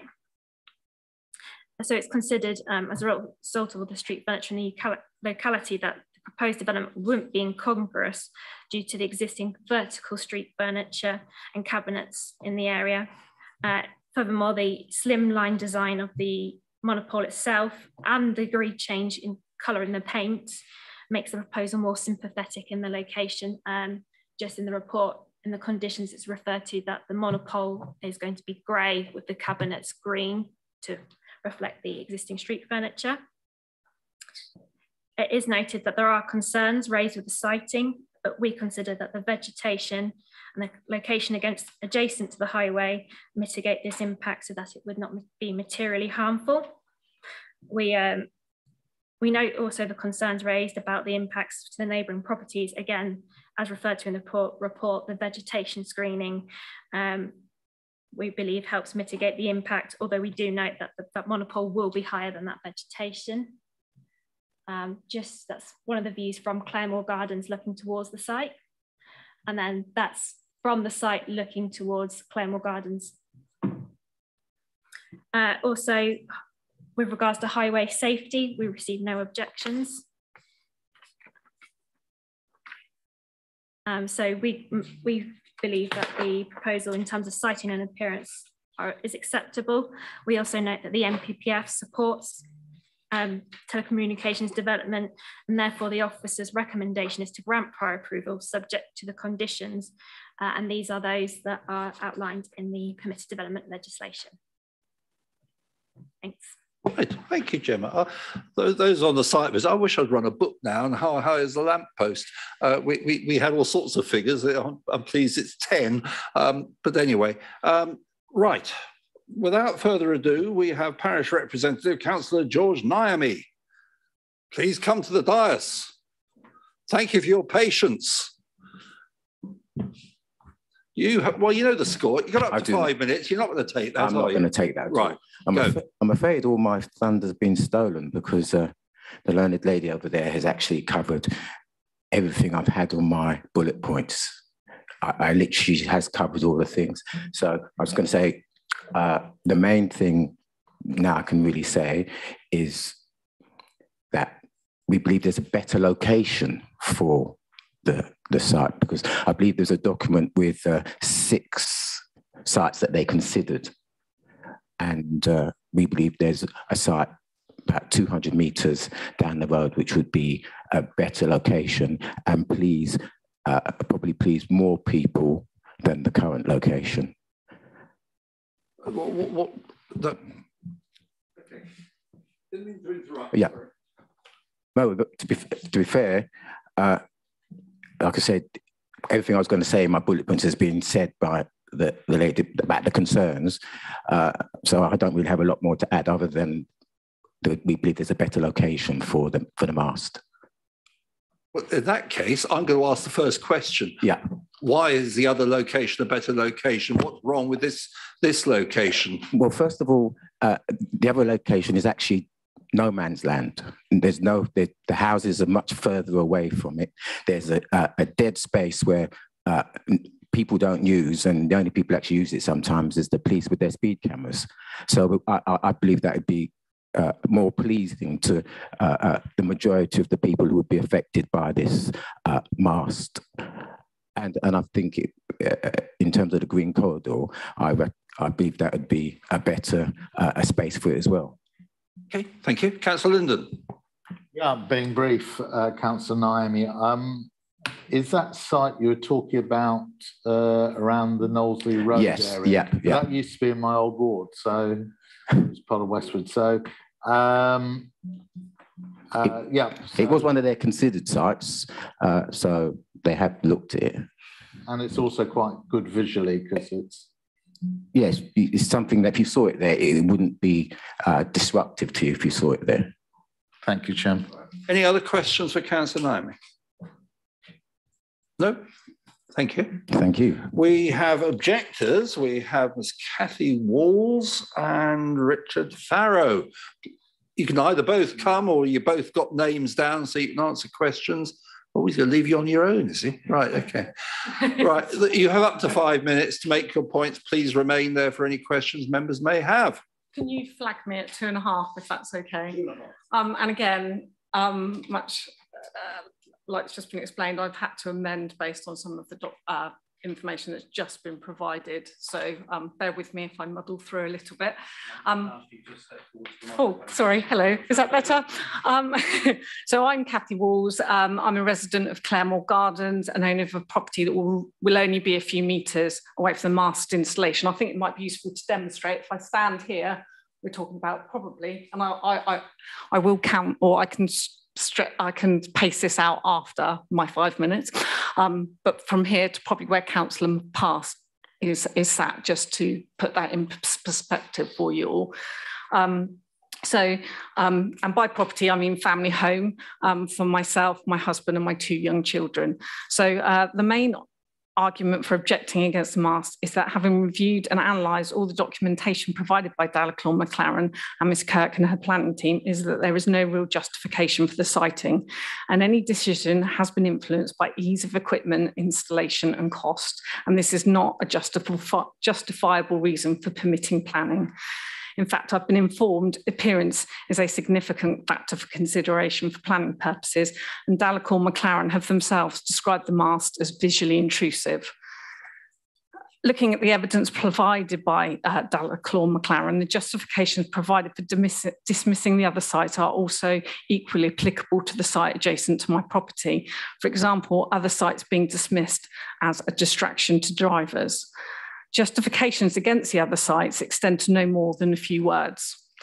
Site number 6, for instance, as we've just discussed, is a much more appropriate location for this equipment in terms of siting and appearance, as it would be further distance from any surrounding residential dwellings, and its effect on visual amenity would be greatly reduced as a result of a positioning close to a busy roundabout and the fact that there's already an existing mast at this location. The fact that other utility operators will utilise the most suitable site should not be a reason to discount this as an alternate site. This does not instill confidence in the choice of site and reinforces my argument that this decision has been influenced by ease of equipment installation and cost.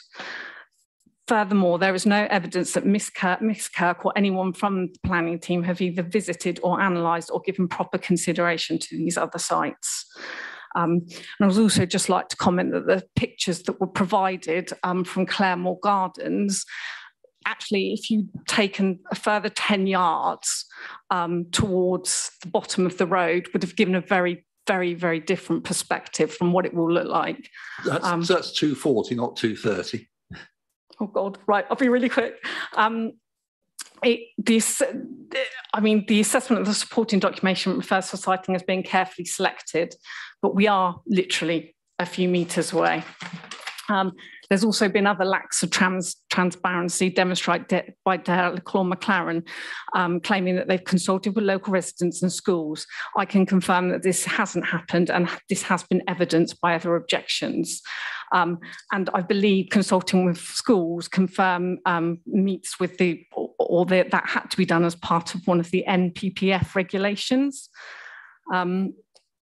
Also, under siting and appearance policy CS14, the core strategy seeks that development must demonstrate high quality design that respects and enhances the character and appearance of the area and makes a position contribution to the quality of life in West Berkshire. Dalaclaw McLaren, in their own words, refer to the mast as visually intrusive. I would agree with them on this point, but this point only.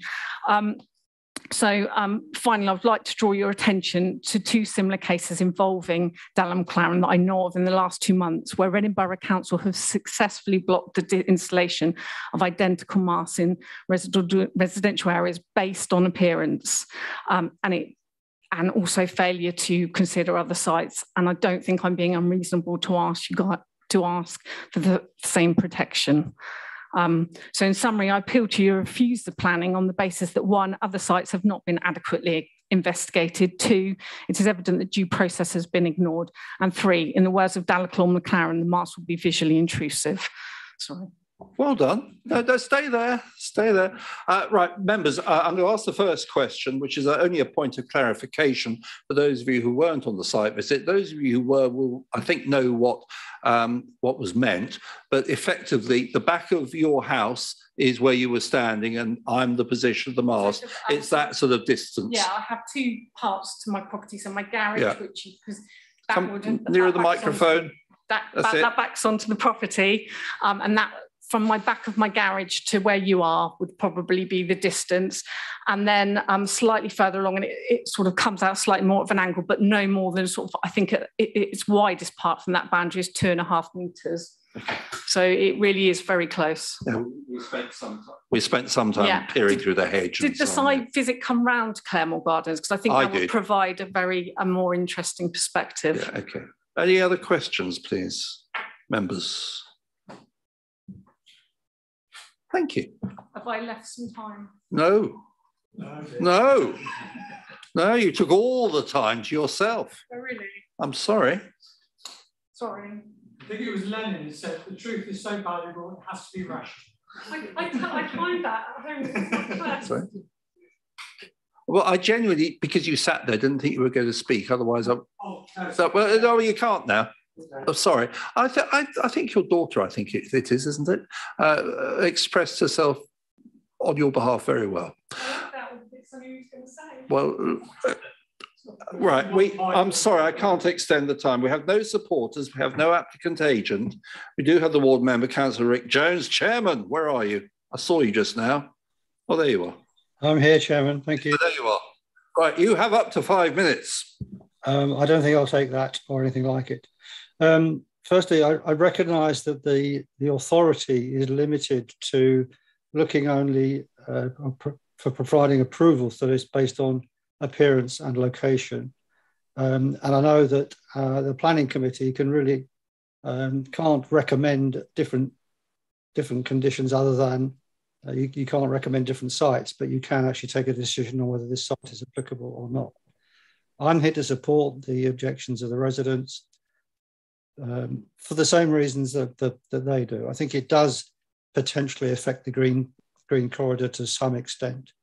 I believe that siting is a potential road safety hazard on that particular left-hand bend of the road at that point. I think it is too close to the residential houses, and I think the developers are exaggerating slightly with the height of the tree screen. I think the mast, we looked at the height of a street lamp on the basis that the street lamp was almost the same height as the lower part of the trees right opposite where this is going to be located, and that is half again as high. So I think it is significantly higher. And there isn't a justification, in my view, for why the other sites that have been rejected, and there is a site not very far away, which shouldn't have a technical problem, that would overcome all these objections. So I think the residents are justified in querying why this site is being particularly selected rather than an alternative, which is very close by and wouldn't have any of these problems. So that's my submission. Thank you. Thank you, members. Any questions to the ward member?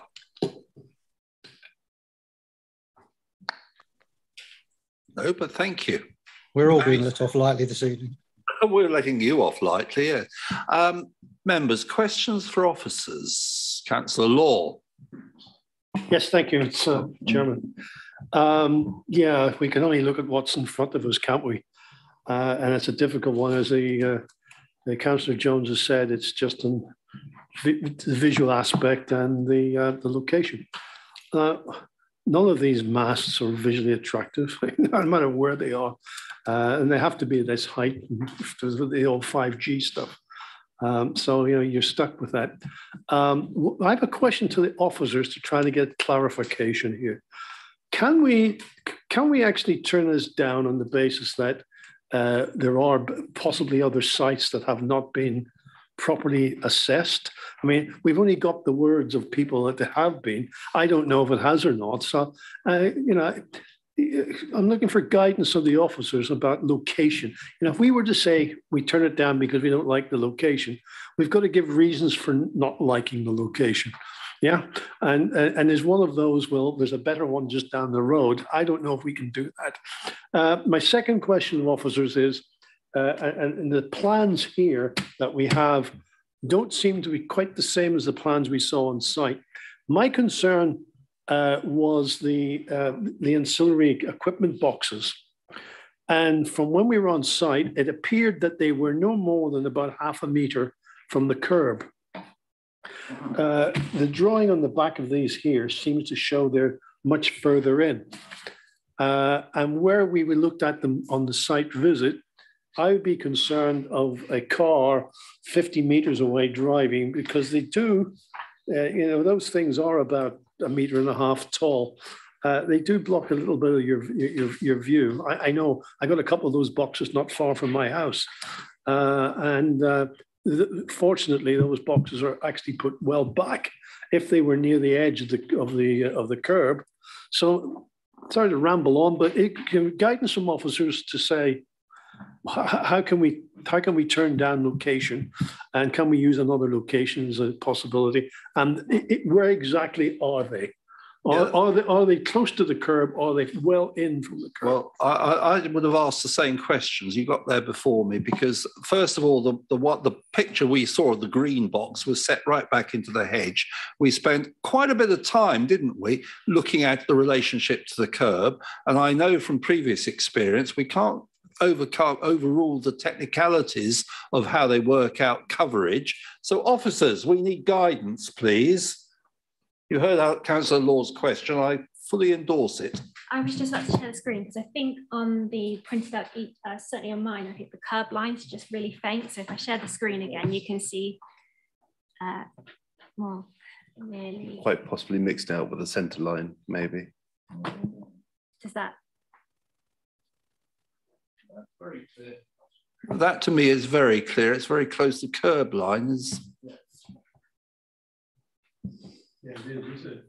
Yeah, I think it's just on the printed version. The curb line isn't printed that clearly, but Thanks for that. So that confirmed what we had on the site visit. Yeah, thank you. So can we have guidance, please, on any grounds that we can comment on this and how can we comment, please? Chairman, thank you. There's quite a lot of appeal decisions on telecoms prior approvals. And they have confirmed that the MPPF obviously is supportive, but it doesn't put down a requirement to look at alternatives.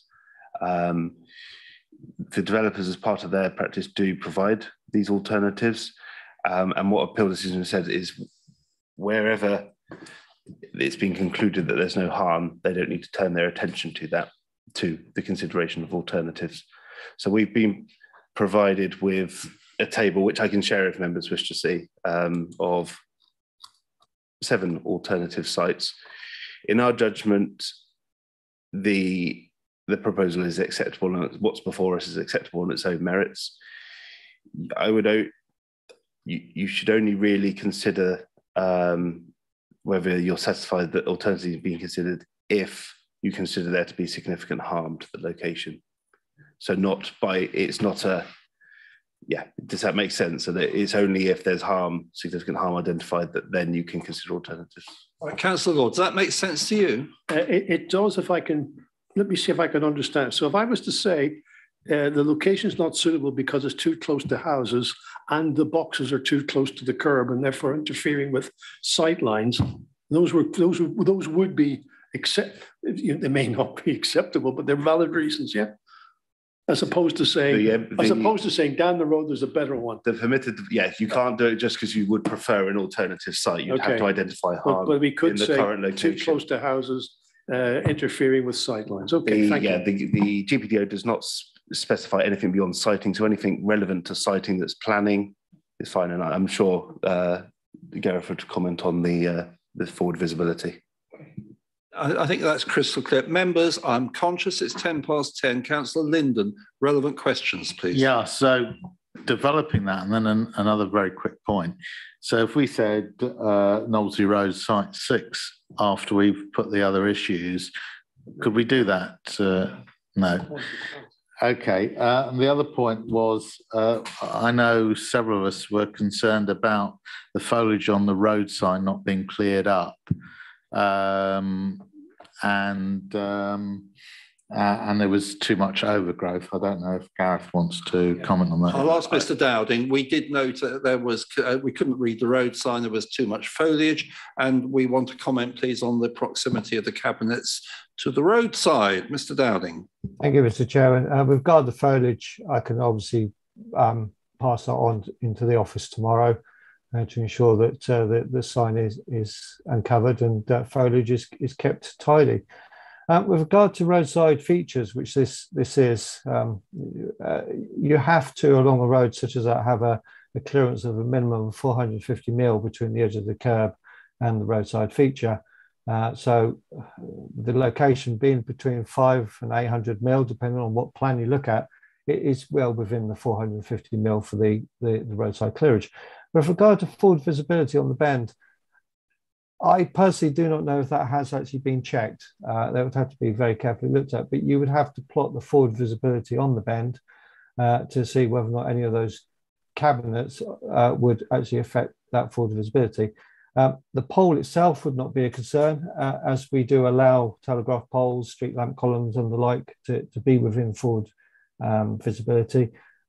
Cabinets, I'm afraid I can't answer that. I don't know where they sit within the forward visibility, but I would assume because they are set back at least 450 from the edge of the curb that they are not within the forward visibility on that bend as you are making that left-hand turn.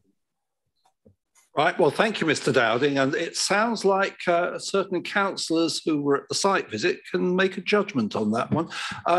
Quick new questions, please, Councillor Macro.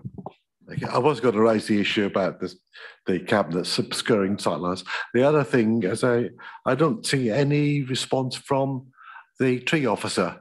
And being as we've got trees in a fairly close proximity, I thought we perhaps should have. Any comments, planning officers? Should we consult trees?